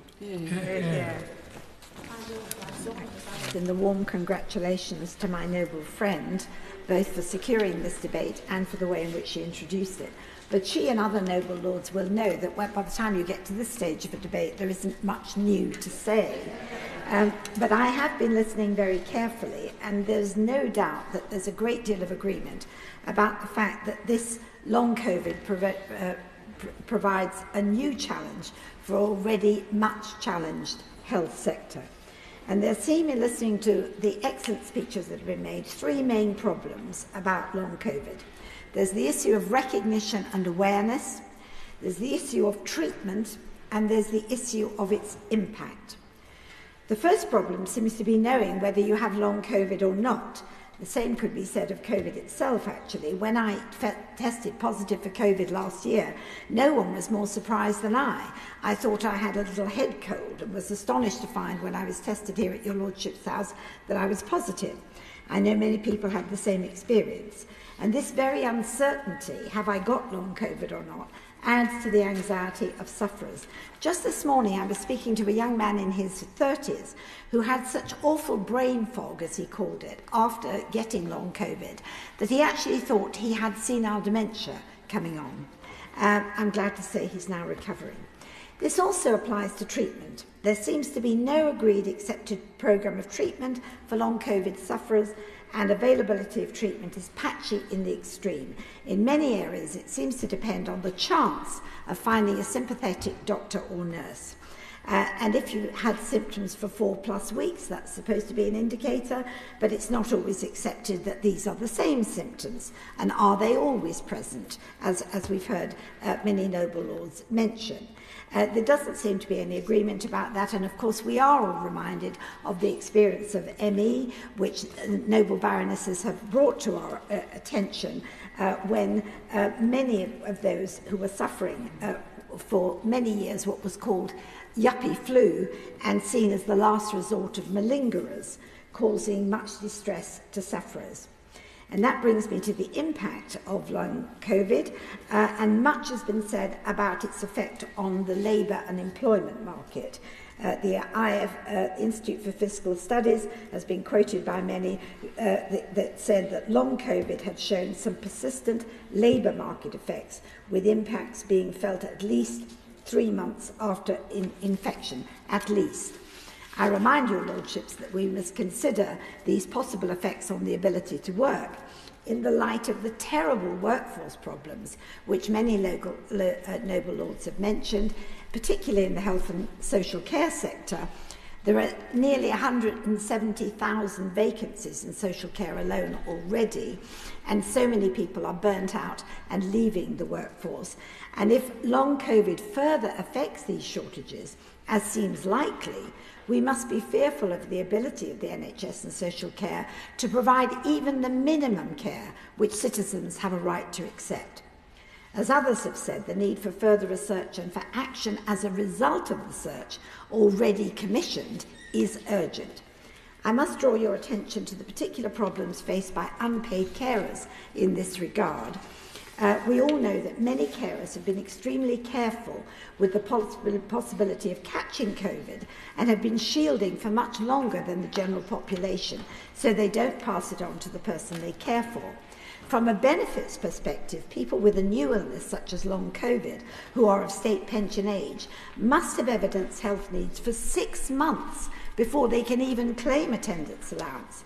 So the cost of being impaired by long COVID will not be offset for this group or for their carers. As one carer said, my husband may not be able to return to work due to long COVID, so the loss of half the monthly income, coupled with the rise of everything from fuel to heating costs and a new baby, will be devastating for us as a household. Or one carer who themselves had long COVID said, I'm a carer who has long COVID and I'm on a long waiting list to get help. I've been told I will most likely have to wait for 9 or 10 months before my initial appointment. I asked for my situation as a carer to be taken into consideration, but I was told this was not considered as a circumstance that would merit any special consideration. My lords, this is not acceptable. There is no doubt that long COVID is having a negative impact on our nation, especially on the most vulnerable in our nation. We must take it seriously. We must give support in benefits, in the benefit system, in practical support, and in thinking in long-term policy about how this is going to affect us in the future. I hope the Minister will be able to confirm that the Government is committed to many of the things which have been called for today: better diagnosis, better collection of data, more consistent messaging, and above all, an understanding of the wide-ranging impact of long COVID on the health, both physical and mental, of our whole nation. Hear, hear. My Lords, I declare my interest as a Vice Chair of the All-Party Group on Coronavirus, and I also want to add my congratulations to Lady Thornton for securing this important debate. And she and I have spent most of the last 30 months in the parliamentary trenches of emergency COVID legislation statements and questions, along with Lord Bethell and more recently Lord Kamal. Lord Markham doesn't know how lucky he is to have missed those times. But Lady Thornton's speech absolutely eloquently set out the issues. And I want to thank the organisations, including the library, that have sent in briefings. And for everyone who has spoken so far in this debate, very many powerful contributions from all around your house. And despite Lady Pitkeathley's worries that there was nothing left to say, she certainly said many things, and including different things, and it's a pleasure to follow her. My Lords, I want to start by taking us back 100 years. The excellent book, Pale Rider, by Laura Spinney, which both Lady Thornton and Lord Bethell have heard me quote from repeatedly, shows evidence of excess deaths throughout the late 1920s and 30s after everyone thought the Spanish flu epidemic was over. But no one made the connection. All that they knew was that there was an excess death in cardiac and respiratory disease over a decade period. Now, of course, we understand more. So I want to start with a key question for the Noble Lord the Minister. It's already evident to me that parts of the NHS and many parts of government want to put COVID behind them. Will he undertake to make sure that we do not repeat history and stop learning from COVID, because it is not yet over, as others have said? Lord Cacker's authoritative and expert contribution earlier today was really helpful. The scientific world is now publishing papers that show the consequences of COVID after that initial infection period. 1 in 22 will have a major cardiac event within 12 months of having caught COVID. 1 in 5 will get long COVID. As we've heard, that's up to over 2 million people to date. COVID damages the brain. Last week, a friend of mine in their 70s, who he and his wife thought had got rapid onset dementia, very bad rapid onset dementia, discovered after an MRI scan it was not dementia at all, but many, many microclots in his brain, which were definitely affecting his capacity to think, speak, and to do physical things. That is going to be with him now for the rest of his life. It damages the vascular system. It damages the immune system. And variants mean that herd immunity and even one course of vaccines are no long-term solution. Amongst studies published recently is one from Washington University in St. Louis, and one American commentator, a scientist, says, we don't know everything about long COVID yet, but what we do know is downright terrifying. But you'd never know it if you don't seek out that information for yourself. The pandemic is a mass killing and a mass disabling event, and long COVID is going to be a defining issue of our time. The Americans do have a reference system. The US Veterans Association provides a longitudinal study for COVID, and an article in Nature published in May showed that long COVID, after breakthrough SARS-CoV infection, has considerable evidence of further and long-term problems. And the more often you get COVID, the more likely you are to get long COVID or other serious consequences. The Right Reverend Prelate referred to health inequalities in rural areas, and Lord Brooke also referred to health inequalities for people catching COVID. Interestingly, this was also a major problem in the Spanish flu 100 years ago, and also that long tail 100 years ago. We have learned nothing. My noble friend, Lady Scott of Needham Market, made a strong and impassioned argument for not falling into the trap of assuming that long COVID is about weakness and also about psychology. There are still no blood tests to identify long COVID or ME, and she and Lady Meacher made the vital connection with other post-viral conditions. Researchers this week are seeking volunteers with long COVID to take part in a study that is looking at psychological factors, full stop. Psychological factors, full stop. My lords, after all the evidence we've had this morning, breathtaking. If you haven't seen it already, Roland Manthorpe, the excellent technology correspondent of Sky News, has a long article on the Sky website about his 2-year journey with long COVID. It's very moving, including people saying he just needed to start doing things gently and build up. Not the answer. Earl Clancarty also spoke of the difficulties in accessing appropriate support with GPs. At this point, the questions that others have asked about definitive research becomes really important. But not just the research, it's ensuring that the training for all our frontline healthcare and clinical staff understands that, and that they don't stick by the old thoughts. Lord Brooke of Alverthorpe spoke about the high numbers of deaths in the UK, and this was principally thought to be due to late lockdown in the first big wave, if you look at the excess deaths. And comorbidities was an absolute key point. It wasn't just obesity, but obesity was amongst them. but significantly, people with high blood pressure, people with a history of heart problems, people with asthma also faced high death rates as well. Long COVID definitely affects children too. My noble friend Lady Harris of Richmond, who cannot be in her place today, has spoken often in your Lordship's House about the devastating effects that long COVID can have on children from familial experience. Lady Taylor referred to a young girl from the northeast and her 2-year experience of long COVID. And yesterday, Hayden from Elvington in Kent, a previously fit and healthy 15-year-old, told the BBC how his life has completely changed after he caught COVID in December 2020. He used to swim, play judo, but now has to use a wheelchair and is largely bedridden, with, amongst other things, extreme and severe fatigue. Viscount Stansgate referred to ivermectin. I think that's a longer debate for another day, but I strongly recommend he reads the one-pager that you can find online by a scientist who explains why it should not be used in humans at all. In vitro, possibly even cows, but not in humans. My Lords, the employment issues are absolutely vital. The Right Reverend Prelate referred to employment stats in Devon, and the all-party group on coronavirus also found statistics too. The big issues that seemed to affect employees were that COVID-19 was often first contracted in the workplace, especially prevalent, as we've heard, in professions which were deemed to be key and essential workers. And as Lady Neuberger said, 10% of those are in healthcare. So it is really shocking that the NHS is now sacking staff with long COVID. And when those staff say, but I caught it at work, the NHS say you can't prove it, end of case. That's happened to a friend of mine who is a senior midwife, and it's appalling. She is now lost to the profession. The all-party group has received many examples of healthcare professionals who were forced to work with COVID-19 positive patients with inadequate PPE.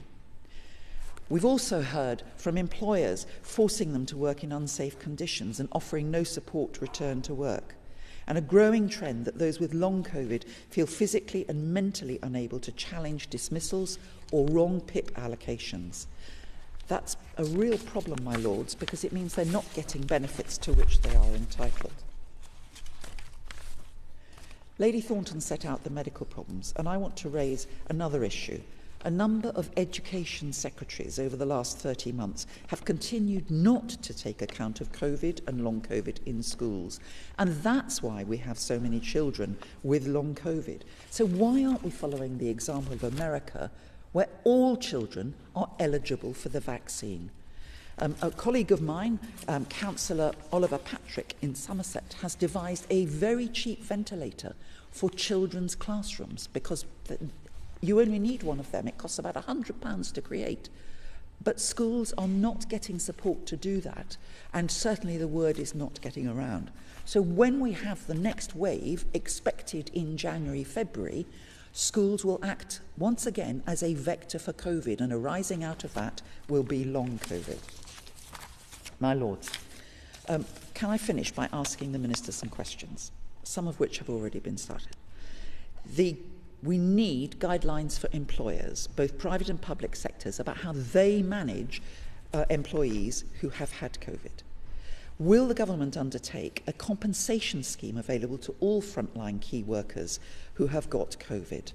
Will he look at the care system, as Lady Pitkeathley outlined? Will the government look at measuring, reporting and monitoring the number of people, including children, with long COVID in the UK? And finally, my Lords, as Lady Watkins said, and Baroness Taylor, long COVID is a key part of COVID. Until the long COVID tail is over, COVID is not over. Will he undertake to make sure that government acts by that?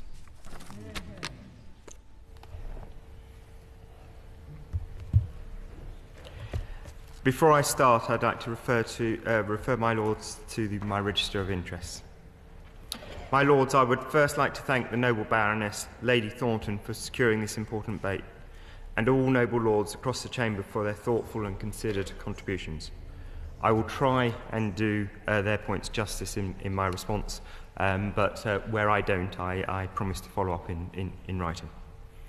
The pandemic has tested us all in many ways, as I'm sure the noble lords will agree. Governments and healthcare systems around the world are all facing the same set of challenges in tackling long COVID. Although I am to some extent still the new guy, I am under no illusions about how these add to the existing challenges facing the NHS, some of which have been already debated in the Chamber. We've done much already, and I shall not pretend that we've got it all right. We must, of course, do more, as well put by my former colleague, Lord Bethell, and many others today. Today's debate has been a wide-ranging one. I will do my best to respond on the issues raised. I will set out what the government is doing on the serious challenges of long COVID, such as NHS healthcare, research, employment and social support.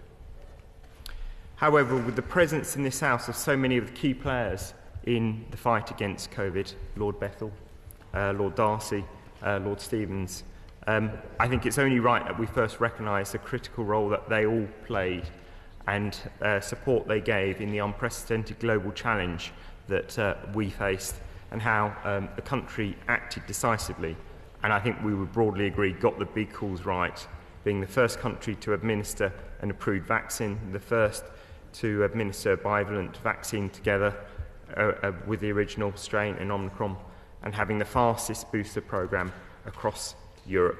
And I pay a tribute to my predecessor and all the colleagues in the tireless work they did in that area. I think, as mentioned by many colleagues, including Lord Bethell, I think we all agree that prevention is better than cure, and it's the best defence. Not only has vaccines been proven to stop serious illness, but actually, more anecdotally accepted, but they are thought to also reduce the risk of long COVID. And there's been, as we all know, 139 vaccine doses that we've administered, 40 million boosters, and a real world-class programme. And again, to Lord Brooke's earliest points, actually, rather than being one of the worst in Europe, if you look at excess deaths, which I think is the internationally recognised definition of it all, you will actually find that we are one of the best in Europe. But I agree with Lord Bethell that we need to take what we have done in the prevention space of COVID and really bring that into the research and prevention space in long COVID. So that brings me on to the point of research. Again, a point mentioned by many of us here, and very well made, that it's not just research into COVID itself, but as points made by Baroness Scott and Baroness Meacher, it's linking not just long COVID, but how that might connect with ME, chronic fatigue syndrome, and other similar areas. As we know, it is a complex area. Again, various speakers, Baroness Masham, Viscount Stansgate, have all mentioned how complex this is. And so we need to make sure that our research really does dig into all these areas. I believe there's actually 220 different symptoms included in all of this. And so some of the research that we've done in this space, such as the REACT study, which from Imperial, which of course Lord Darcy has been so involved in, the UCL research on brain fog, mentioned by Viscount Stangate, and again very much I'm sure Baroness Neuberger is connected given her UCH connections, are all very vital in this. And also, honest debates, there is also research into weight management and its impact in long COVID, as brought up by Lord Brooke. So I think we all agree that this has got to be an honest debate about really understanding what are the drivers behind it, and we need to be clear in that. I can commit into that that 50 million is protected. 50 million of research that we're doing into this space is protected, and I think, as Baroness Brinton brought up in her excellent history lesson, and I will look up Pale Rider, but there are many lessons to learn from Spanish flu, and I agree, COVID unfortunately is not over. So you have from me a commitment in terms of that research going forward. And I must say in that, to answer our levels of investment and the point made by Lord Brooke, actually the 50 million that we're investing in research is second only, I believe, to the USA in this. So it is something that we are very much the leaders of.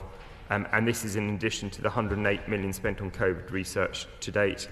And again, to answer the point made by Baroness Thornton, we are fully committed to international research in this space and making sure that we are not only, a two-way process.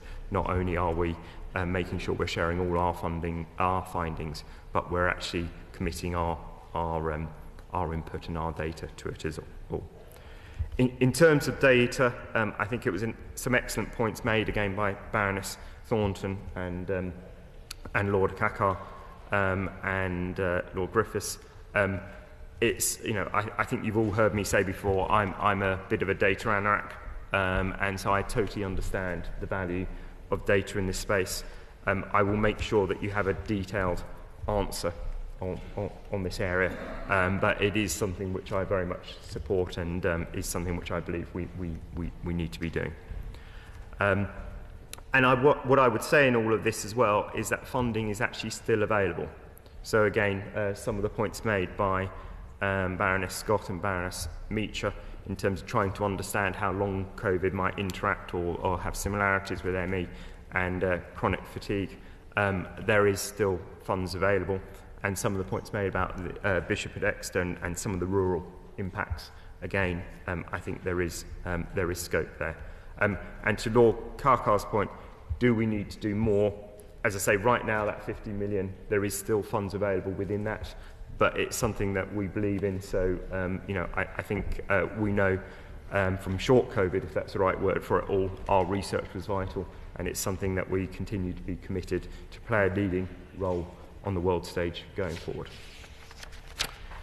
But we all know that research is only really good, or only any point, if it actually creates treatments that we can use within the NHS. Again, points made by many of the speakers here, that only if these are substituted into services are they really going to be result in really helping.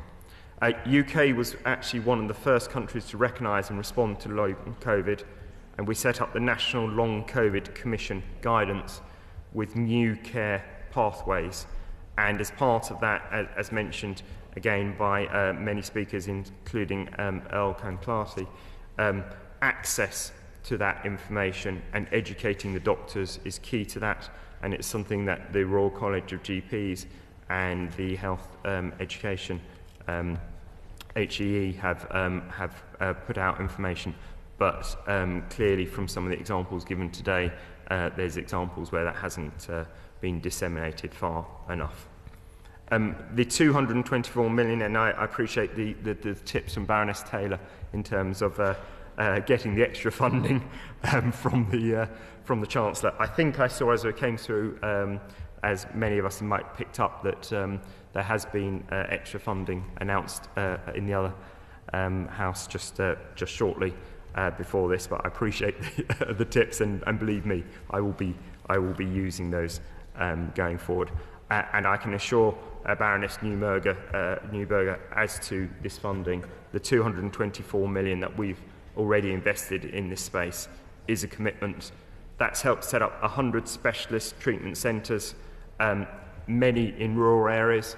I had a chance to look up quickly, and I think I counted 7 in Devon, but I will confirm in case I've got that right, because of course it's not just an inner city issue, it's a whole country issue.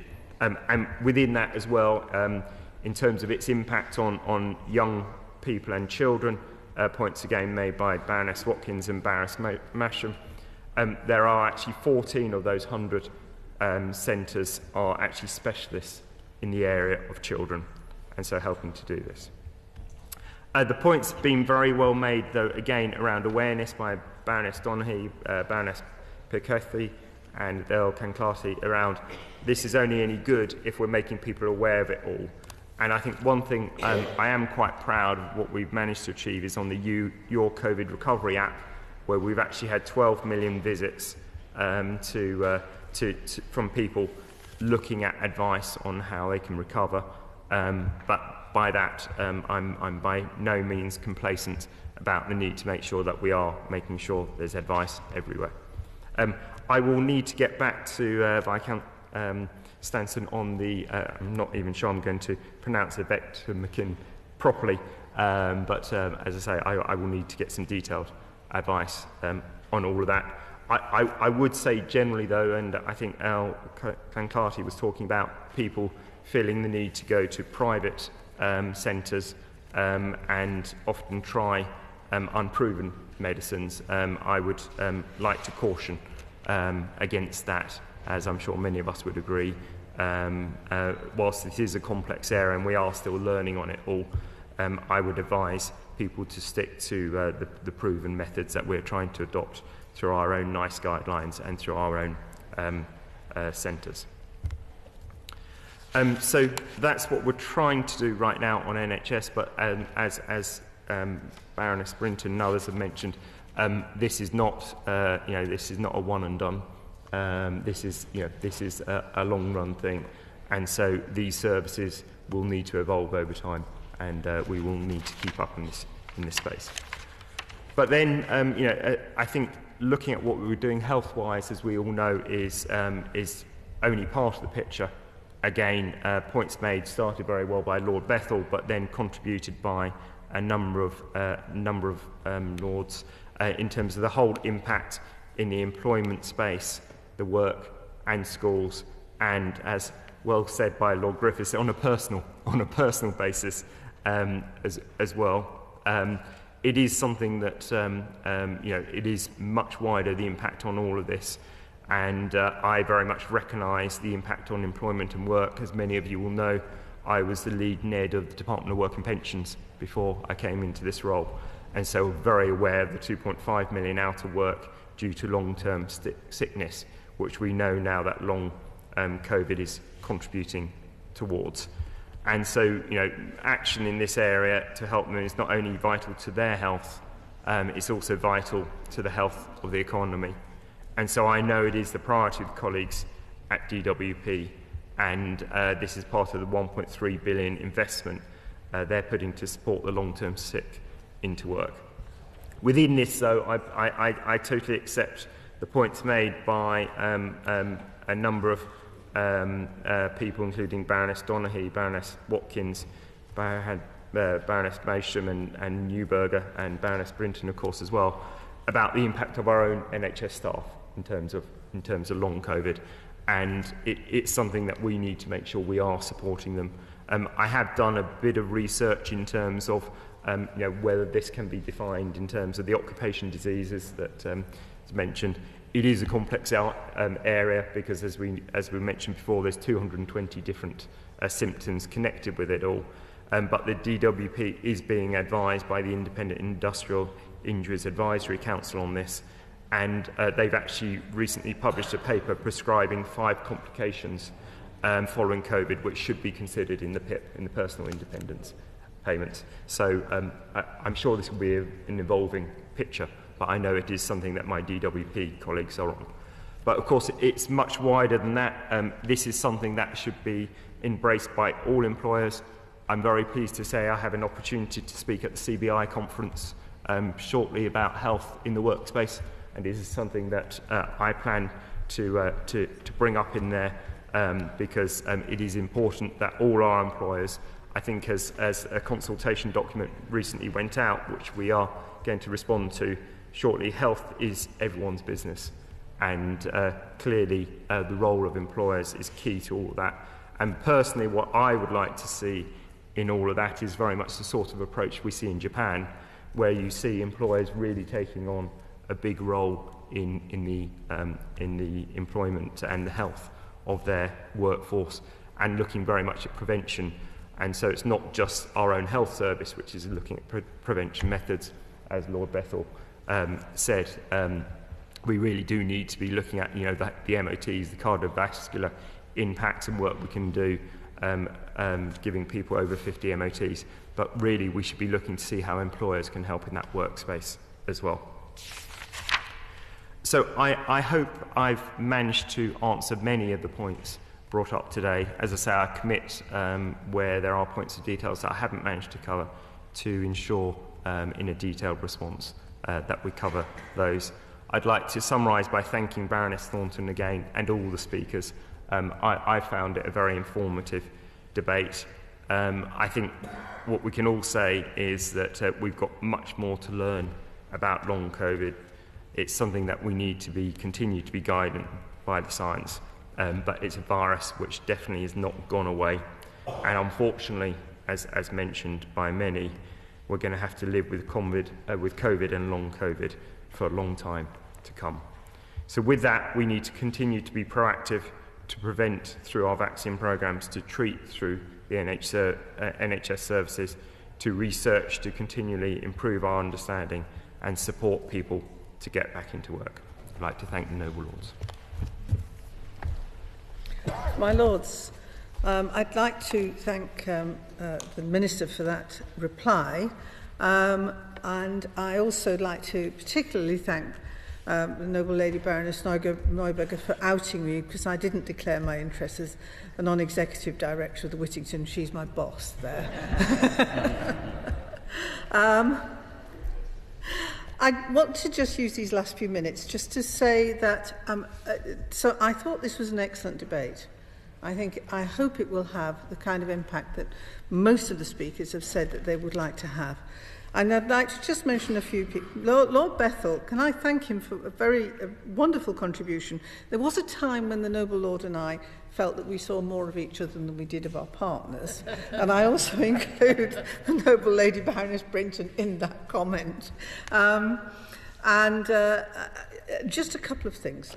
Can I say to Baroness Scott and Baroness Meacher that they're quite correct to make the links that they are doing, and to raise issues like there being no diagnostic blood test for ME and CFS even now. Can I also say to my noble friend Baroness Donaghy, she's completely right about the need to raise awareness.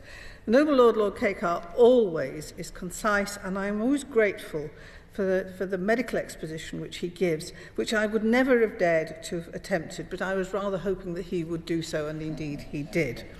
And I wish I'd thought of the words national protocol in this regard, and I hope that the Noble Lord the Minister will actually take the opportunity of looking at what the Noble Lord Caker said about how data could be used, because not that I wish to bring the two together, because I'm sure you know each other, but actually, I thought that was actually a very pertinent offer.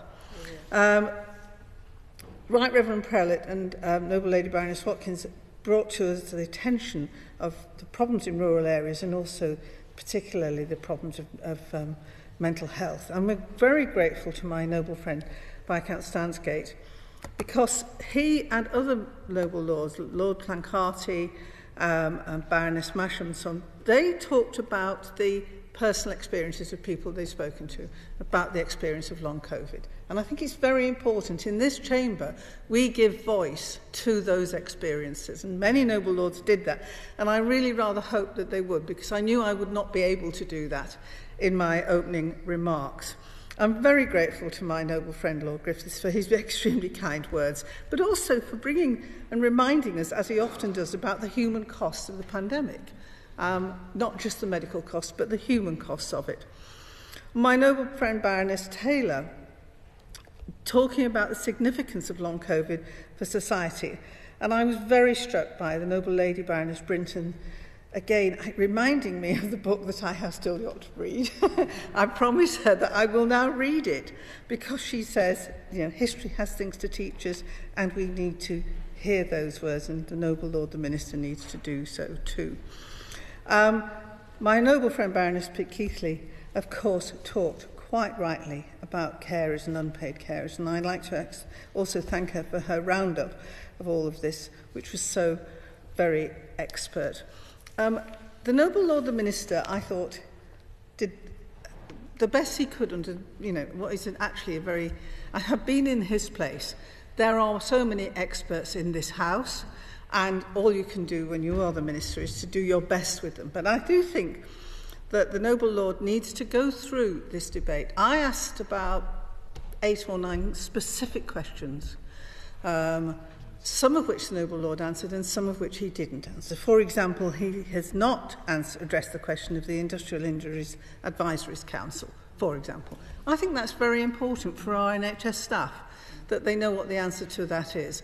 So I would be very grateful if the Noble Lord, the Minister, and his officials could go through this debate, pick out those questions and write to everybody who took part in this debate and put this answer in the library so that we will be able to actually see and take this forward as we know we'll need to. I beg to move. The question is that this motion be agreed to. As many as